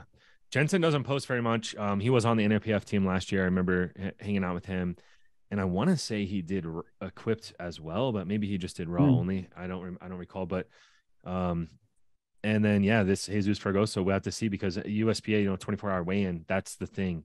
It's like, does he have a cut or does he not have a cut? Because if he does, then that could be tough to handle, to deal with that 2-hour weigh-in. And that could basically bring him down a weight class, and he would be right there. Otherwise, it's going to be a fun battle between Jensen and Mark for second. Amy, do you have anything you want to add? Melissa, you didn't already mention this, but I noticed in your notes, he went to Junior Worlds in 1996. Yes. Jesus did. That's what it looks like from Open Powerlifting. Amazing. That is crazy. We are, and I noticed it going through a lot of the masters, like they had a big layoff in the middle, like because he's not the only one. But like, I went to Junior Worlds, or and then I'm going to guess life happened. You got a real job, you got married, you had a family, and this stuff took a back seat. So it's good to see so many people coming back to sports that they started with when they were younger. Yeah. And getting a shot to, go back and be on that world stage again. What a storyline. I'll be really excited to meet this Jesus. Anything else we want to talk about these, or let's move on then? M3, 83 kilos. We've got the reigning world champion, Willie Wong, and we've got Larry Nash. And if I'm not mistaken, Willie is not safe here. Larry's close. Is that right? He's close. So there's a 12 kilo difference. Say that again. I'm sorry. I think you just cut out. Oh, sorry. There's a 12.5 kilo difference between the two of them. So if Larry has a really good day, if Willie doesn't have the best day, like this could get very interesting. I didn't find much on Larry, so I don't know if he's still making good improvements, right? So, even with our older lifters, if their overall lifting age is fairly young, we do still see PRs into people's 60s and 70s. I mean, we already talked about that with Shelly, thank you. The caffeine just ran out and I forgot everyone's name. So you never can tell what we'll see with some of these lifters. Absolutely. I mean, it'll be exciting. So Willie's training looks good. So he's got who's his coach again? I always forget his name because he's not a Powerlifting America coach. Brazos Valley Barbell, David Wilson. Oh, David Wilson. Yeah, David Wilson coaching him. And I mean, I love Willie's got like an awesome garage gym. So he posts his lifts. He's not super frequent, but it seems like everything is going great. As great as it can go, as you age up in M3s and stuff. I know he was talking about, I hope he said a comment like he hopes his body just holds on for another couple of weeks. So, all right. Do you want to add anything, Amy or Julia? Yeah, I mean, I would just say, 12.5 kilos is a pretty close. I would call that a battle normally. I would say that would be firmly in the battle territory, but his training is going really well, and so this might be one of those ones that actually looks a little bit closer than it is. Yeah, Willie definitely has that experience. He's got that drive. I know he was so happy to be on the U.S. national team last year. And I know he wants to defend his title and get a shot to go back. So I'm sure he's been working hard, even though I don't think he posts like his top sets. But all right, let's keep it moving then.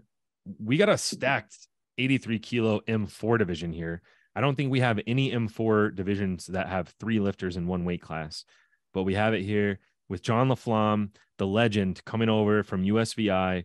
And then we've got Russ Marr, and we've got the 93-year-old Rick De Gregorio, Mr. De Gregorio, as they call him, out there in Reno, Nevada, where they're based. Or no, it says he's based in Arizona. So maybe that's where he's, but I know he competed in Reno, and I know his daughter is out there working at American Iron Gym with Tamara Lopes, our treasurer, and everything like that. So really cool. You'll definitely, you'll know when you see him. He's a fun one to watch. He's got like the throwback old socks, like for deadlifting on, it's amazing. Like he gets like all pumped up in his head. I got to watch him lift out in Reno, I guess at his qualifying meet. And it's just very heartwarming to see this, someone at age 93. It makes you always wonder, like, what am I, why am I not lifting? If he can do it, anyone can do it, So very inspiring. Anything you guys want to say about this one? What do you know about John LaFlamme? I mean, John's Never that heard of guy, him. right? Reigning world champion, multiple world record holder, Yeah. He's got a ton of experience and a ton of consistency, and he on any day he's going to be hard to beat. Hasn't he been competing since like longer than some of these other masters lifters have even been alive, or something crazy like that? I think. I mean, I feel so. You may be right, but I feel like if you say that, you might offend him slightly. Oh, I'm sorry. I mean, even the old people don't like being called old. Oh, amazing! To be able to be in a sport that long and be competitive at whoops. Like hats off to him. But yeah, I mean, he's far and away the favorite here. 525 kilo total. So yeah. Anyway. So I just opened Goodlift, and I'm looking at last year's Worlds, and John LaFlamme was best lifter. Dale Garlitz came in second. And I just happened to notice that Manuel Rodriguez came in third, and he was lifting with USVI. So going back to, talking about our M4 in the 66 kilo weight class that we were, raving about this crazy big total that he has. He's coming over from USVI. So that's why we didn't have him on the radar. And just look at this, though. I mean, these are the top 3 best lifters in the M4s. Mm-hmm. They're all on our squad now. And they're going to go right along with Shelly Stetner, the queen of the M4s, who was best lifter last year in the M4s on the women's side. So it's looking like Team USA is going to run the M4s big time. So look out to the rest of the world. We got shooters in the M4s big time. All right. Who does anyone want to, Amy, do you want to add anything into this? I'm sorry, we didn't go to you on this one yet. No, just John's a pro. I mean, there's no doubting that one. So I'm excited. I don't know that I've ever seen him compete in person, maybe, and I just don't remember. But he obviously is a big name in masters powerlifting. Yeah, based out of Florida. He was a referee at University Nationals. So that's when I kind of saw him that he had registered and signed up and everything. And I didn't actually get to hang out with him that much, though, at that meet. So I'm looking forward to getting to know him a little bit better. He was very serious, all business on the reffing side of things. A little bit scary as a ref. I was like doing my photography stuff. I'm trying to stay out of his way because I'm like, oh, that's the legend, John LaFlamme. I don't want to make him mad. Maybe he won't go back to USVI. But all right, let's keep it moving. Next up, we got the 93 kilo M2s, and we got Chuck Privatera, and we got Edward Ruland. So who wants to go on these? Melissa, we'll just keep going straight to you first. So Edward has far and away a much better total. His the best total I could find for him was recent total 655 compared to Chuck's 490. So I think he's pretty safe unless something unfortunate happens. Yeah. All right then. I do want to say something about Ed. So Ed actually helped me at my last meet, at my qualifying meet. His daughter, Marissa, competed at Open Nationals. So Marissa was injured at the meet that we did to qualify. She and I did the same meet in January, which is why Ed was helping, because he was there helping her. And I just think that's such a great storyline. Yeah. I just think the daddy-daughter thing, and I don't know if he's planning on taking the World's invite or if he's planning on taking the NAPF instead. She is going to NAPF. Yeah. Is that correct, Julia? I'm pretty sure.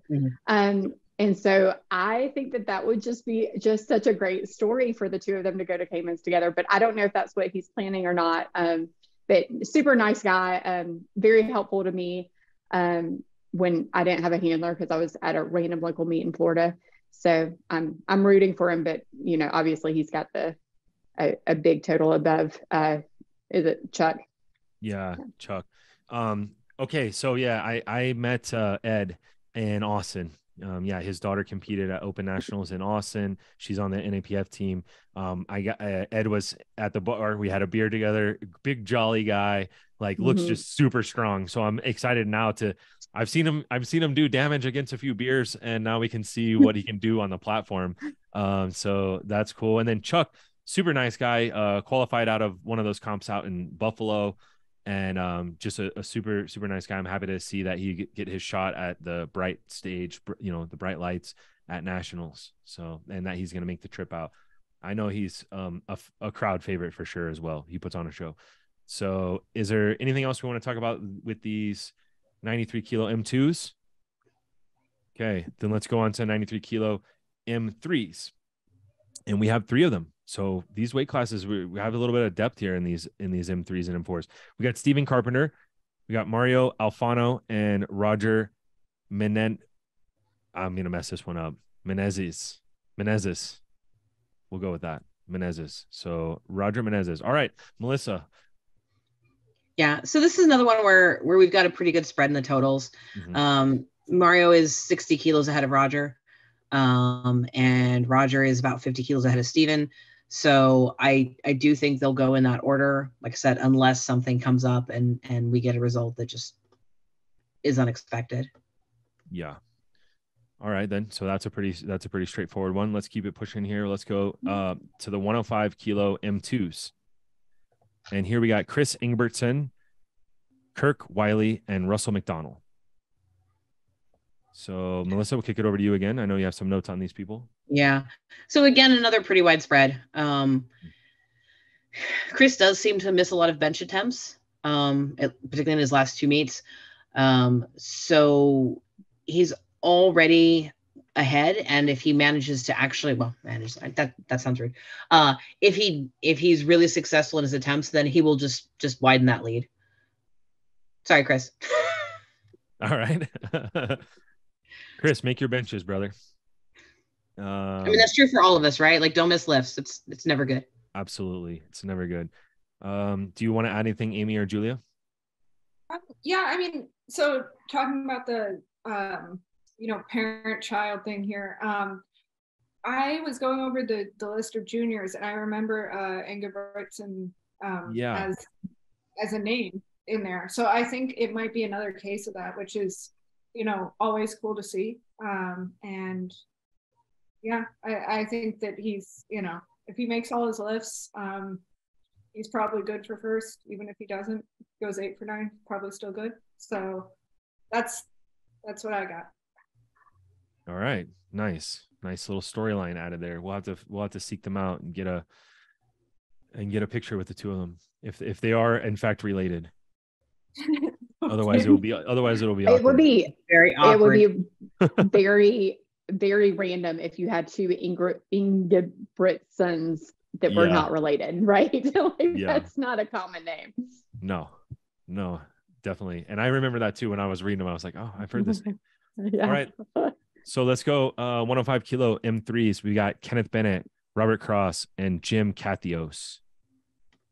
So Melissa, we'll kick it over to you again. What do we know? Yeah. So another group with a pretty wide spread. So Jim is coming in at 617.5. Kenneth at 540 and Robert at 520.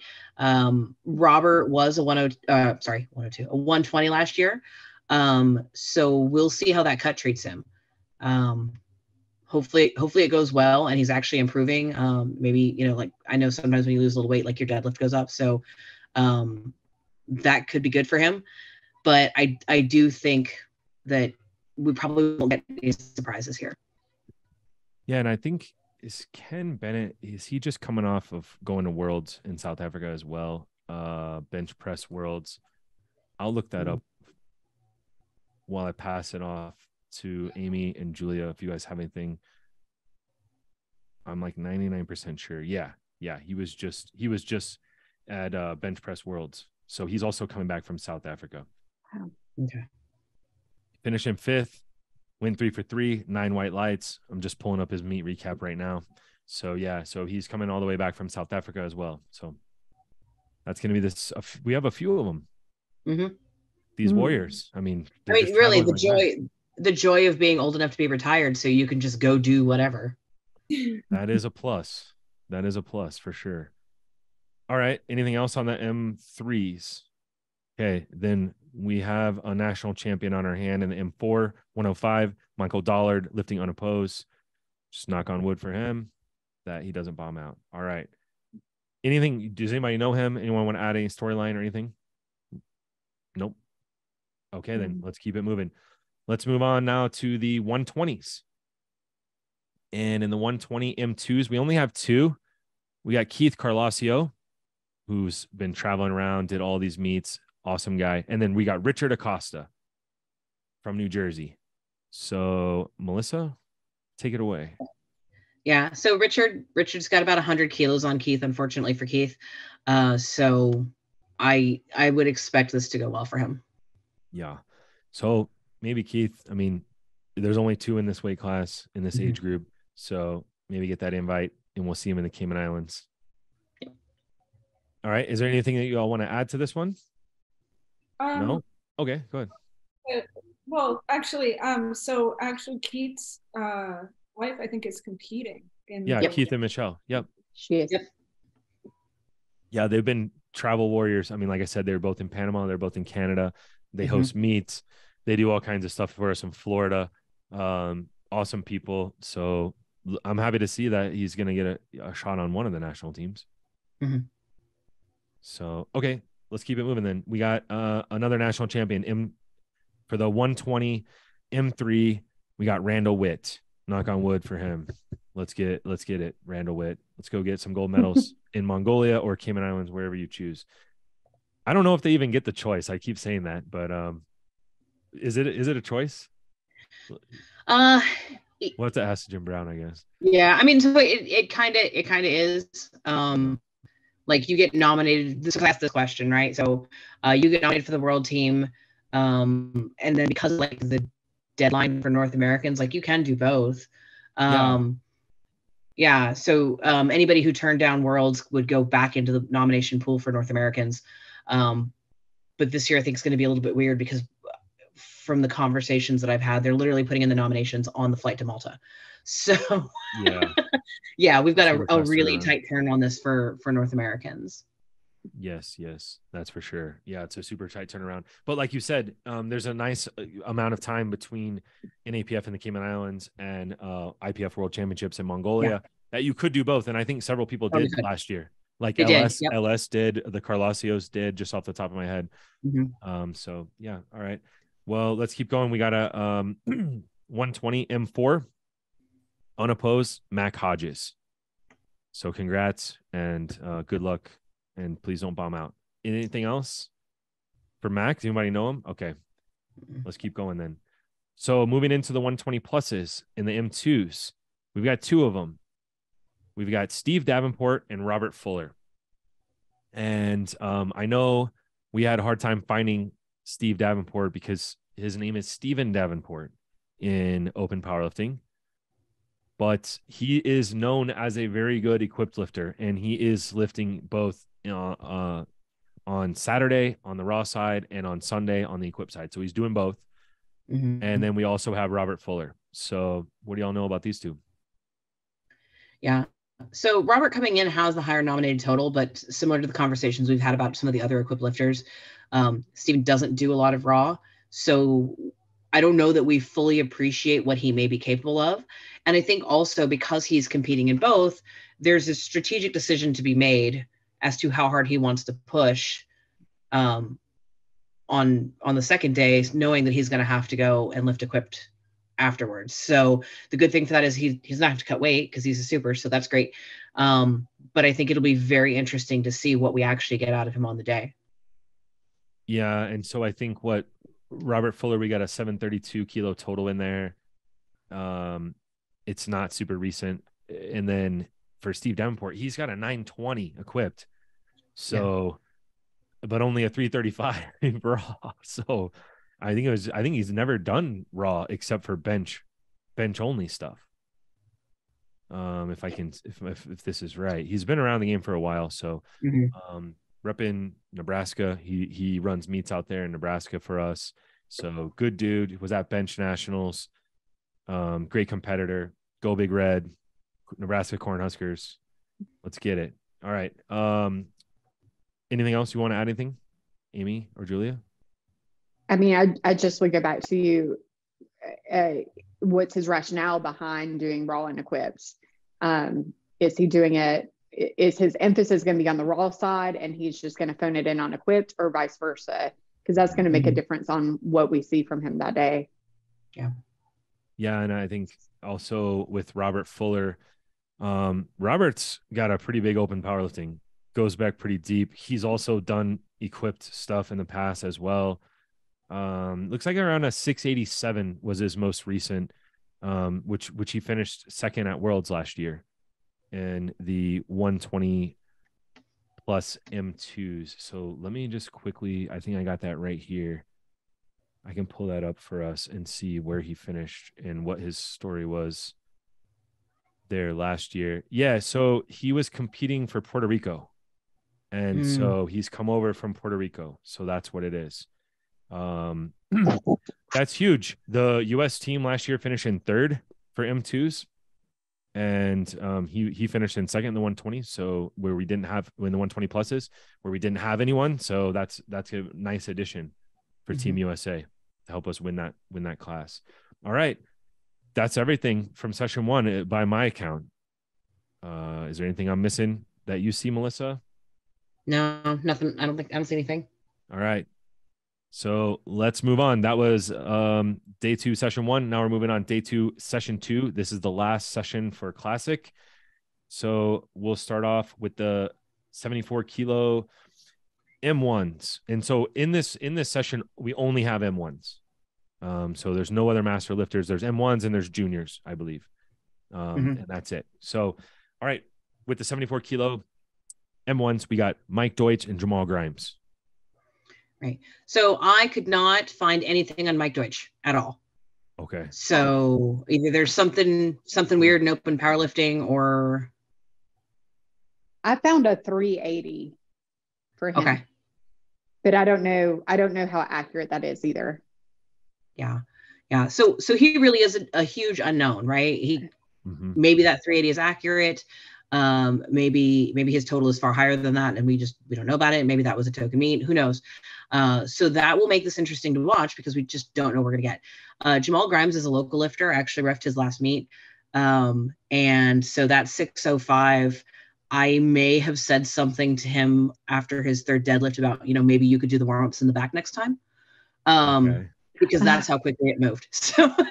So I would suspect that 605 is not really indicative of his full strength if he really pushes himself. Wow, that's a big total, 605. All right, so we'll be on the lookout for a really strong solo performance there. And if Mike Deutsch, it looks like he's from Arizona, so maybe local. Yeah, then this is accurate. So it's a 380, but with USAPL. So he hasn't done a Powerlifting America meet yet. So he must be doing the qualifier while he's down there, I'm assuming. But if he's from Arizona, this does check out and the 380 is accurate. Okay, then. So it looks like Jamal Grimes, knock on wood, he's going to run away with that one. But, hats off to Mike Deutsch for coming out and showing out on the national stage. All right, let's move on to 83. This is one we've all been waiting for, 83 kilo M1s. We've got the battle, Jonathan Losa, a.k.a. Mike Losa. He goes by Mike. Lauren Cohen, Gabriel Malone, Todd Straub, and Anthony Perkins. Yeah. And that's it. Yes. Yeah. So Mike Losa has the higher total coming in. But, he and Lauren did go back and forth last year. So Mike's just coming back from Bench Worlds. So I think it's going to be a good fight between the two of them. Also, not that far behind is Todd Straub. Mhm. So the three of them could make it all very interesting to watch that class. Yeah, really interesting. Because yeah, he's right there. And it's just, I'm telling you what, Lauren Cohen's an exciting lifter to watch because it's like he either is like a world record level squatter or he's gonna bomb out. Is like his depth is like right there. It's right there. It makes for very exciting. I'm telling you, like to miss an opener. He missed his second at Worlds. Like I thought it was all over for Mike, and Mike was gonna run away with it. And then he comes out and gets his third one. So I mean, he makes for drama filled lifting for sure. And then Mike is just steady. Yeah, very strong, big subtotal guy.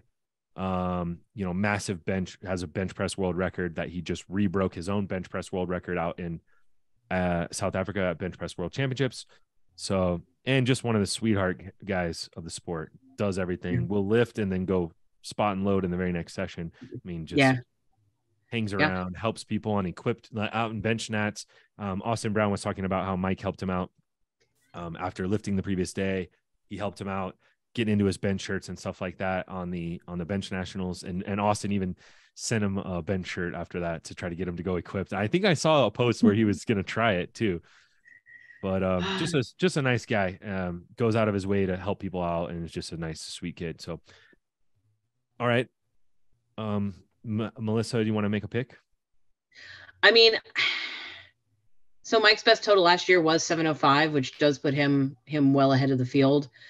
So if he has his best day, he's going to get it. And like you said, he's always there to help. He's a super nice guy when you talk to him.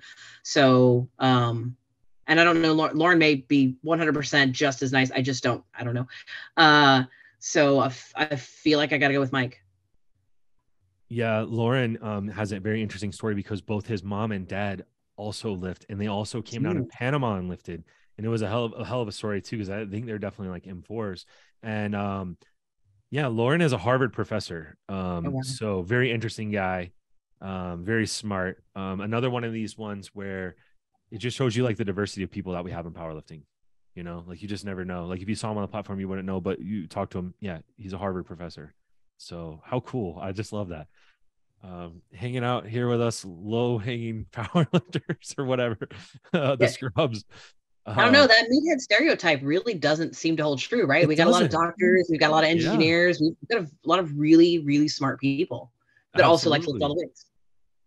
And then we have idiots like me. So, all right. So we got everything. We round out all the corners. All right. Anything else you want? Okay, we need to go to Amy and Julia on this one. Amy, what's your take? And who are you going to pick? I'm leaning towards Mike. I think you've got both Mike and Lauren are just so experienced, and I tend to lean towards experience. It's kind of hard when both of them are so experienced, but I lean towards Mike. I do want to point out Gabriel Malone. He competed in 2017 and then took a long hiatus. And before he took his hiatus, he had a 697.5. Yeah. So he's not back. I followed him on Instagram before I came on here just to see what he was doing. It looks like he's not quite back to that level yet. But I would be interested to see in the future if he's able to push them. Because, maybe next year we'll have a 3-way battle there. That you just added a wrinkle to an already very wrinkled up class here. I mean, this is a battle. This is a crazy good battle. I mean, I'm really pumped for this session 2 on day 2. Because obviously, we hang out a lot with Mike Losa, so we got some skin in the game with this one. But I mean, wow, this could be a great battle here. So, all right, Julia, who are you picking? I know you went out super late with Mike Losa in Austin. He drove Ray Williams and I to a restaurant. So to dinner. That was quite a car ride. So speaking of another doctor. Yeah, exactly. Yeah, no, I mean, that was phenomenal. Just, everything Ray Williams says, like, I'm listening. But, sorry, Mike he's a really nice guy. I had no idea he was a master's lifter, to be honest. Like, He doesn't look like it. Yeah. It's not. That's why I call him a kid. Yeah. Yeah. He looks in his mid-30s and, lifts like it too, apparently. So, I'm going to go with him. And the reason is because, he is very consistent. And I think, with Lauren maybe not always hitting depth or having issues with depth in the past, I think that, Mike already having the higher total is going to put more pressure on him. And I think these other lifters coming up, like Todd and Gabriel, it does add a wrinkle, and it does put pressure on these top two to hit all their lifts. Yeah. And I think that it could really be a situation like we had with the 120s at nationals, something like that. But in a situation where there's a lot of pressure and there's multiple people who are contending for the title, I'm going to always have to go with the one who has the highest total and has the most consistent lifts, and that's Mike Losa. All right. It's unanimous. Everyone's picking Mike Losa, but you never know. Lauren's got a big squat, and if he can get it in, it's going to be tough. Mike has obviously been pushing his bench though. Well, and this is. Go ahead. Yeah. Yeah. And honestly, this is why we have meets, right? So you can look at the nominated totals, but anything can happen when you step out on that platform. So, we're making our best guess off the nominated totals and people's consistency and their experience. Yeah. But you really just never know.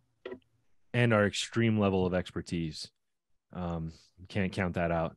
But Todd and Gabriel right there waiting in the wings, and anyone slips up, they're going to steal your spot. I mean, if Lauren could go from, gold medal position to missing squats and being not on the podium, Mm-hmm. So could be a really exciting one. So, wow, that 83 kilo class is stacked. That's going to be a fun battle. All right, let's keep it moving then. 93 kilo M1s.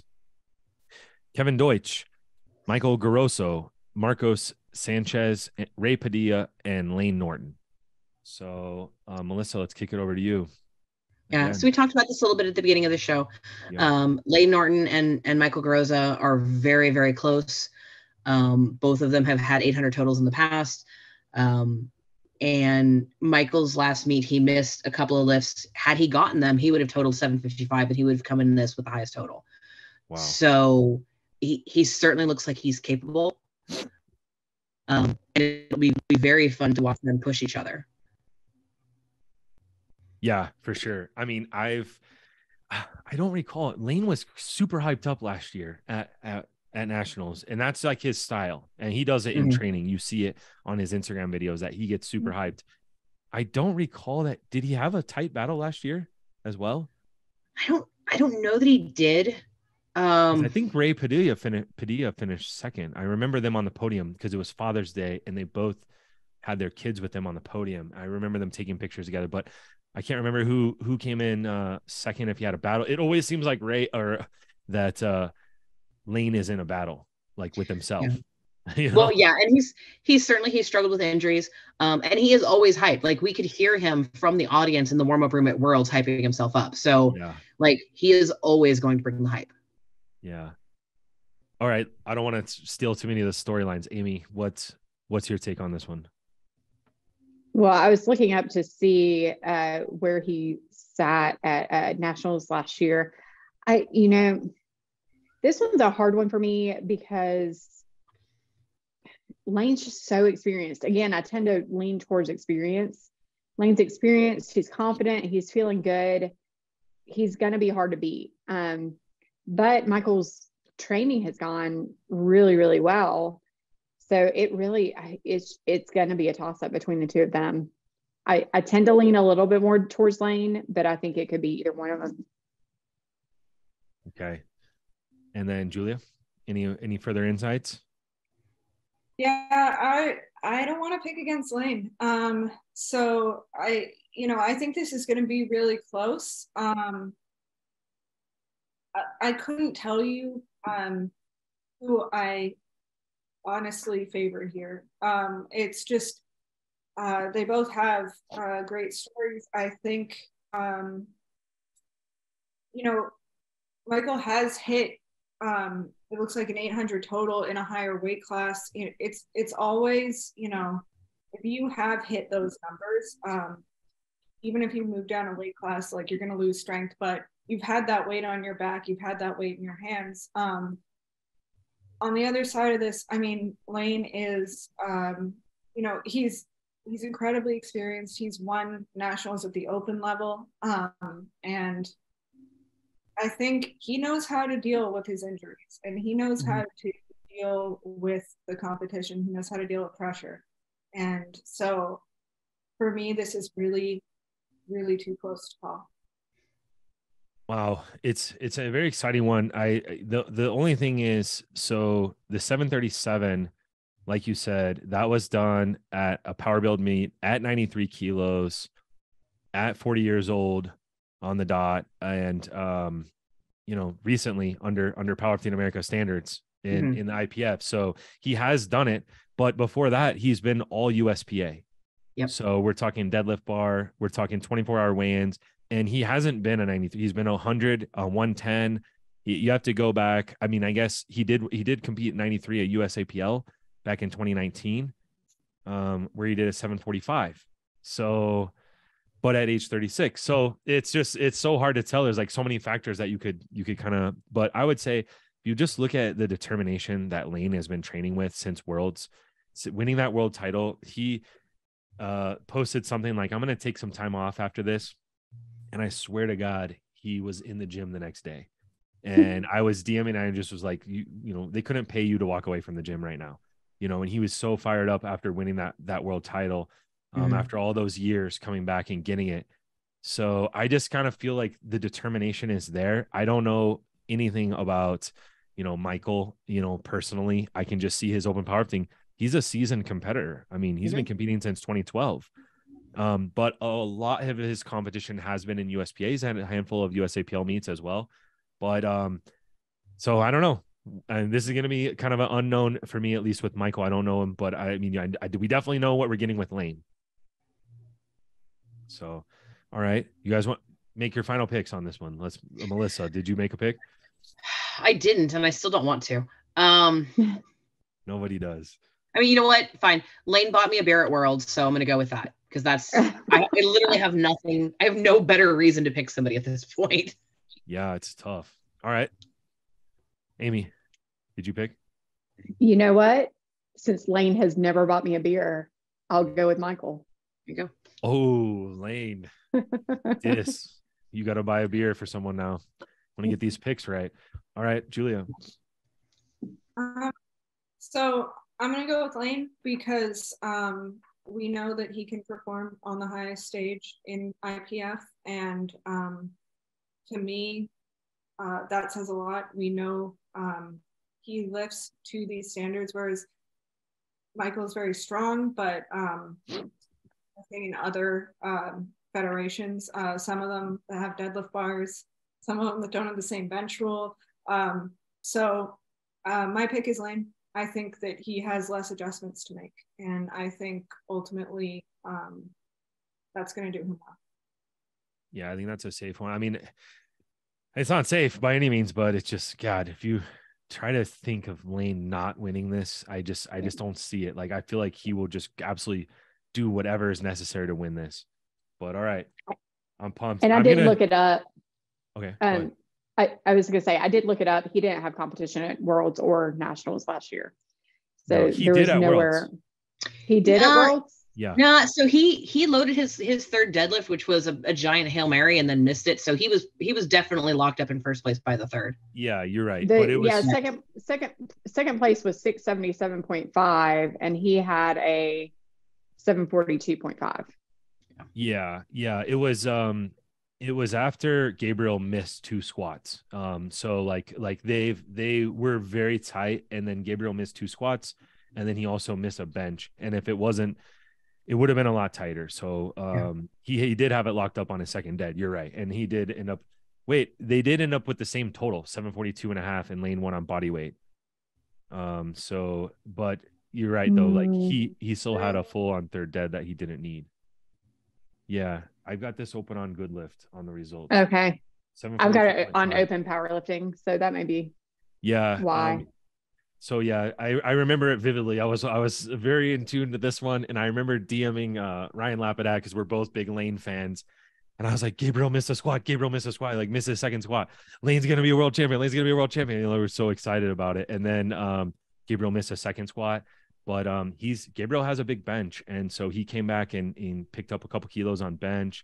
And then, yeah, it all came down to those final deadlifts. Lane had the bigger deadlift anyway.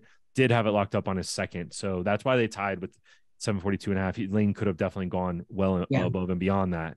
Yeah. So I think if there had been, you know, if he hadn't had it locked up, he probably would have taken something less, because whatever that third, I don't remember specifically what the third was, but it was some kind of insane number. Yeah, it was. He went from 307.5 to 325.5 on his third pull, which is a big jump. And I think he was pulling for the world record at that point. And they put that number in after they put a attempt change in after Gabriel missed. Yeah. But I mean, Gabriel, though, in that like 10 kilos, he left 10 kilos out there on both squat and on deadlift. So he could have also had 20 keys in his pocket. So it would have been close. It was definitely, Gabriel was nominated number 1. I know that. Yeah. So it was kind of like, it was awesome whenever, I mean, sorry, Gabriel, it was awesome when he missed those squats. Okay. So we made our picks on that one. We beat a dead horse there.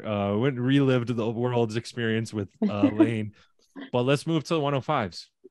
Where we have the best lifter from Worlds in the M1s and the nicest guy, the happiest, most fun powerlifter in the whole game, Ellis McLean. We also got Tim Mercer. Also, I mean, this is the class of nice guys here, 105 M1s, and then Jonathan Jurowitz, JJ. They're both super sweet guys. These Jonathan and Tim, they both do a lot. Tim was announcing at Open Nationals, did a fantastic job keeping the crowd engaged. He also runs meets out in Portland.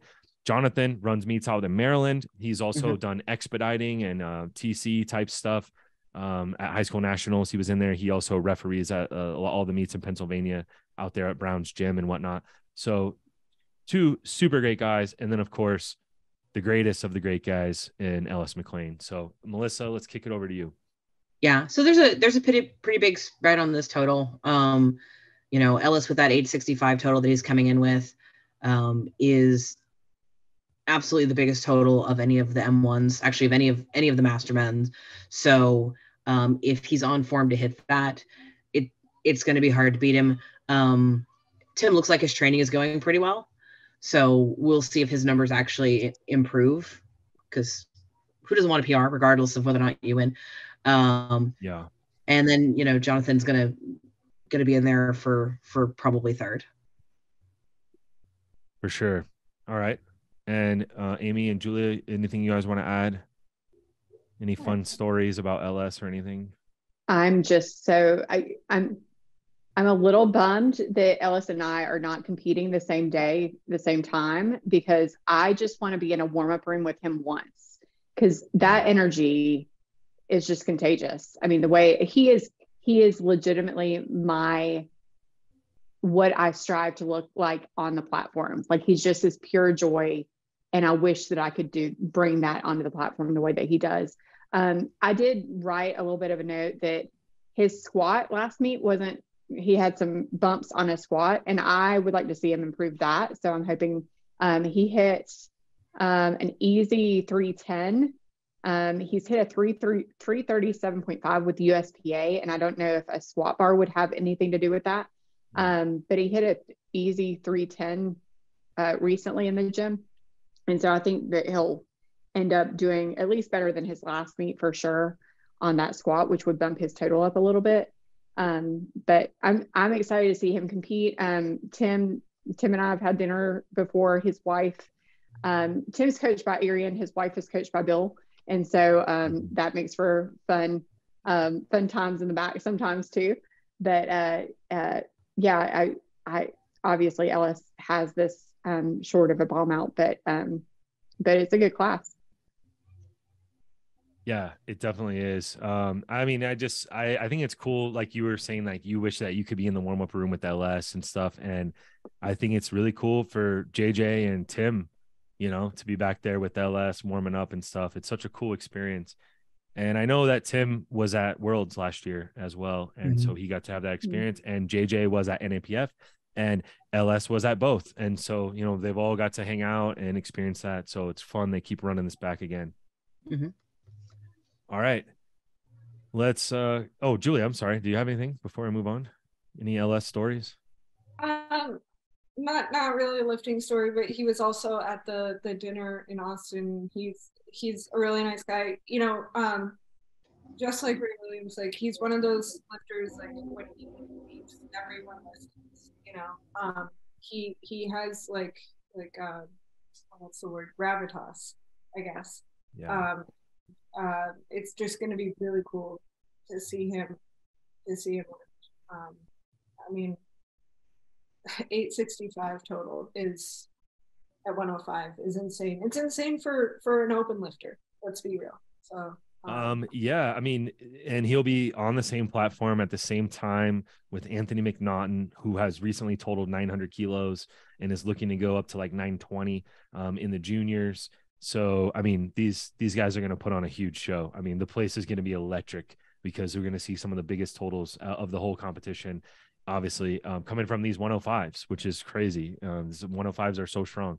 So that's going to be a fun one. And there's a lot of fun, good storylines there. But yeah, the dinner, the strongest dinner in the world or whatever, with Julia and me and Mike Losa. And then we had Ray and LS right there as well. And Enrique Lugo on the other side. And so, yeah, it was a super strong dinner for sure. And very fun. Like you said, when LS, he just lights up the room. He just does. And honestly, Anthony McNaughton coming up as a 105 junior, he's kind of cut from that same cloth too, where everyone who meets him really likes him as well. So that'll be exciting. All right, let's keep moving here. We got 120s. We got the 120 M1s. We got Kenneth Cameron, Carlos Santoliquido, and Jared Stone. Okay. All right. So Carlos, his nominated total in the Powerlifting America database is 75. That is very, very clearly he qualifying me just to get it done. Because when I saw it, I was like, nah, that's not. I don't think that's the thing. I saw him, I believe, at the Virginia Pro a couple years ago. Unless I've got my names confused, which is always possible. So looks like his best total from like late last year was 820. So if he's in that kind of form, then he's probably going to have himself a good day and walk away with the national championship. Kenneth looks like he's around 740. It does look like he took a very long break in his lifting. So it'll be interesting to see if he makes some kind of rapid progress just coming back to lifting after that break. So he could make it interesting. You never want to, especially when you start talking about the bigger weight classes, right? Like the amount of strength they can put on is not the same as when you're talking about a 74. So yeah. We'll see how that goes. He's from Reno. Kenneth Cameron, KJ Cameron is his Instagram handle. He's really strong. I mean, he's a really strong dude. And he, like you said, he's definitely coming up. And so, yeah, I mean, he's making quick progress and he seems very motivated. Like I was at the meet in Reno that he competed at.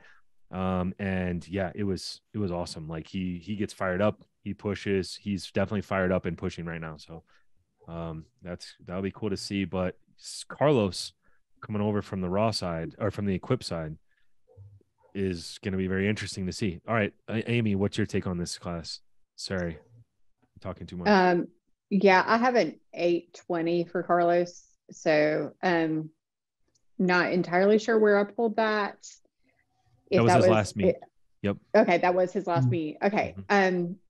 So yeah, I think that he's a lot to do that and probably some, with Kenneth coming in second and Jared coming in third. All right, then. Yeah. And I misspoke. For some reason, Mike Z told me about this guy, Carlos, and he's like, you got to watch out for him. And he did his qualifying meet down there at Albuquerque Barbell, where Mike Z's at. And he was signed up for Open Nationals. That's what it was. And in the 120s, and we were like, wow, this guy is actually going to be able to possibly be, you know, right there to pick up the pieces if something happens with this battle at the top with Mike T and all this. And then I think he got sick or something and he couldn't come. And so it's cool to see that he's going to go and do this. This will be his first nationals with Powerlifting America. He's done a lot with USAPL in the past though.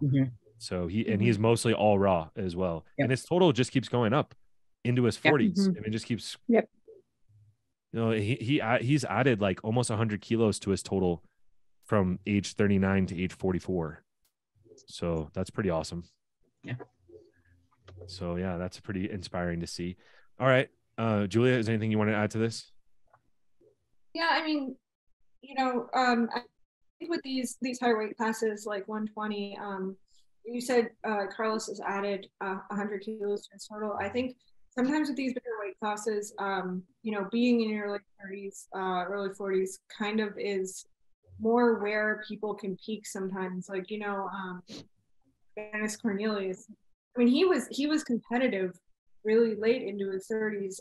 So, I mean, you know, that kind of makes sense to me. And yeah, 820 is monstrous. And I'm definitely looking forward to seeing what he can put up, because that was, you know, at this point, a decent time ago. And if he's improving by that much, we just have no idea, you know.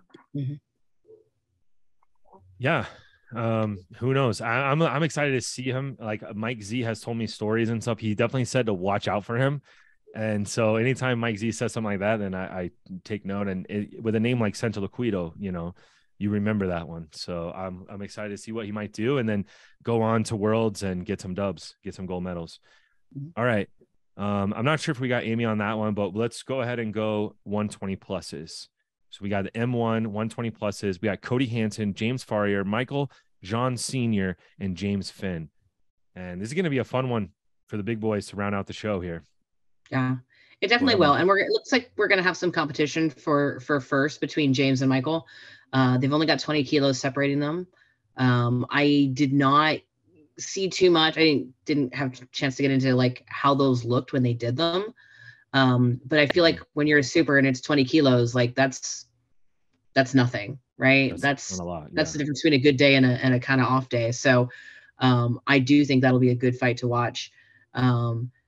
James is a little bit further back. I don't think he can cover the ground necessarily. And then Cody, so his nominated total is 252.5 in the Powerlifting America database. But that definitely looks like it was a light qualifier for him, because his best recent total is 652.5. Okay. So he's going to have some ground that needs to cover to get into at least second. But we'll see if he can do it. Yeah, for sure. This is a cool one. I know both of these guys. All right. So Amy, let's get your take next. And Melissa, who are you picking then? Did you pick someone?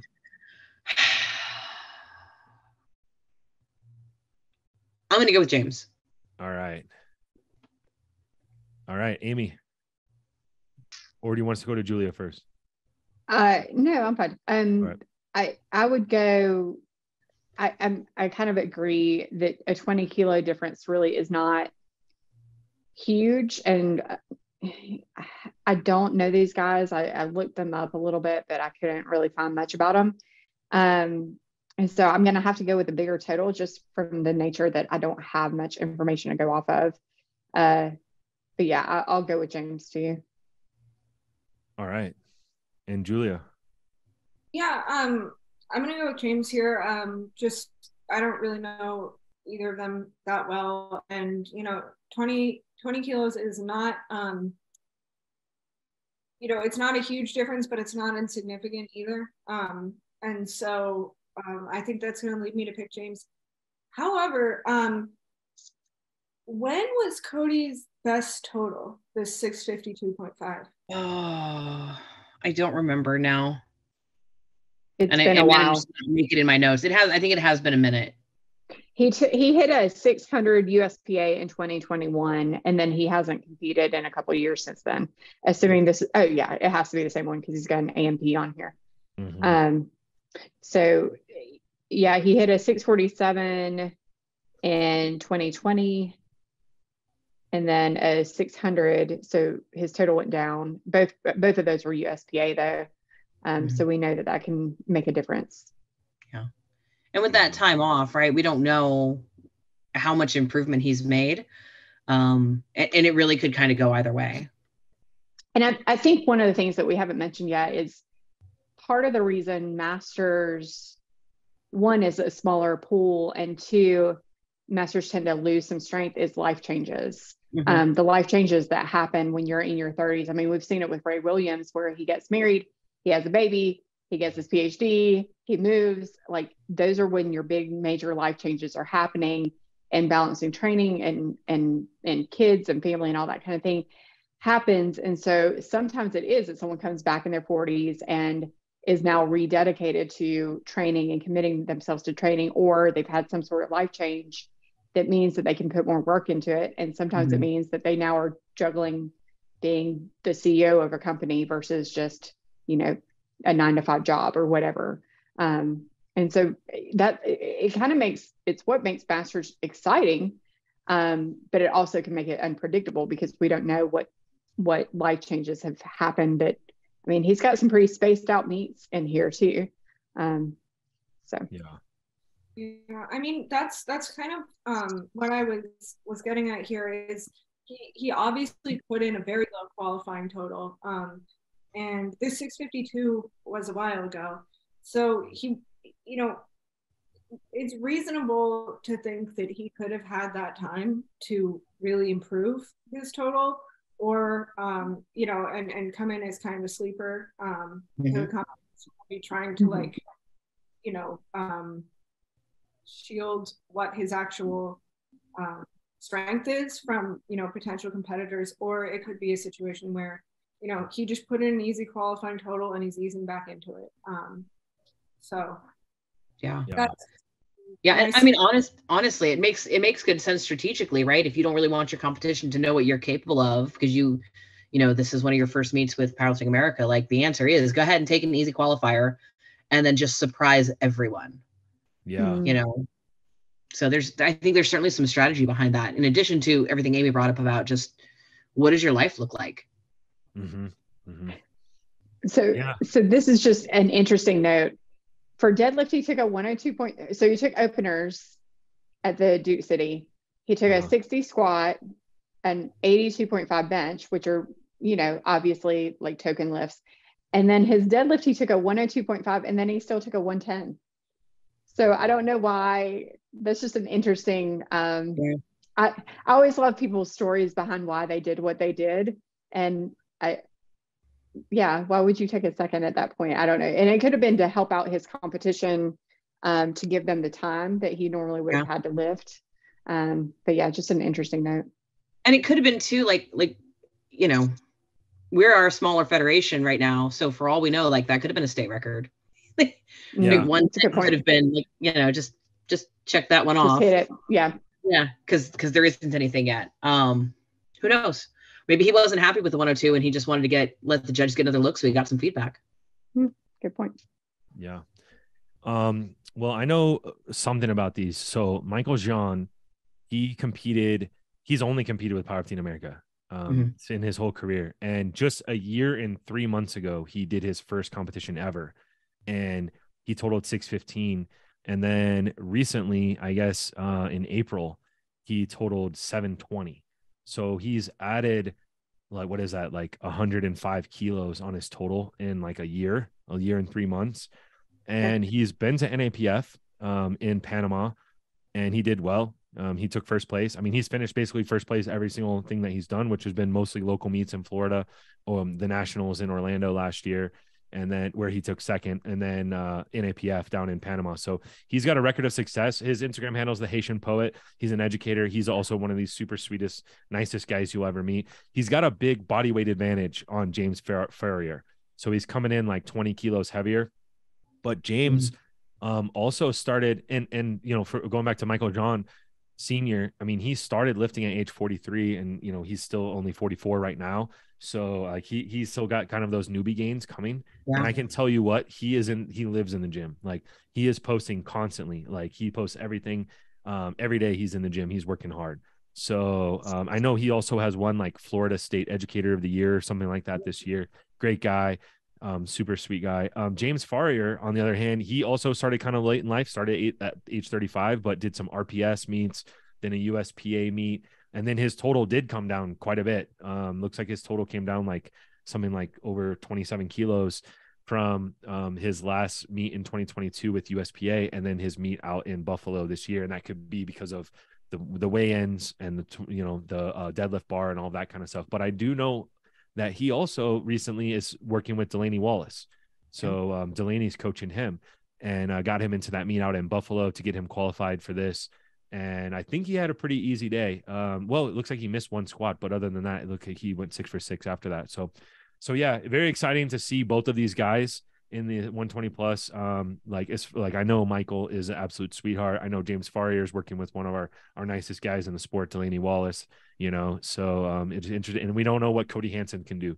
So it'll be a fun way to end in the show on session 2, on day 2. Yeah. Julia. Go ahead.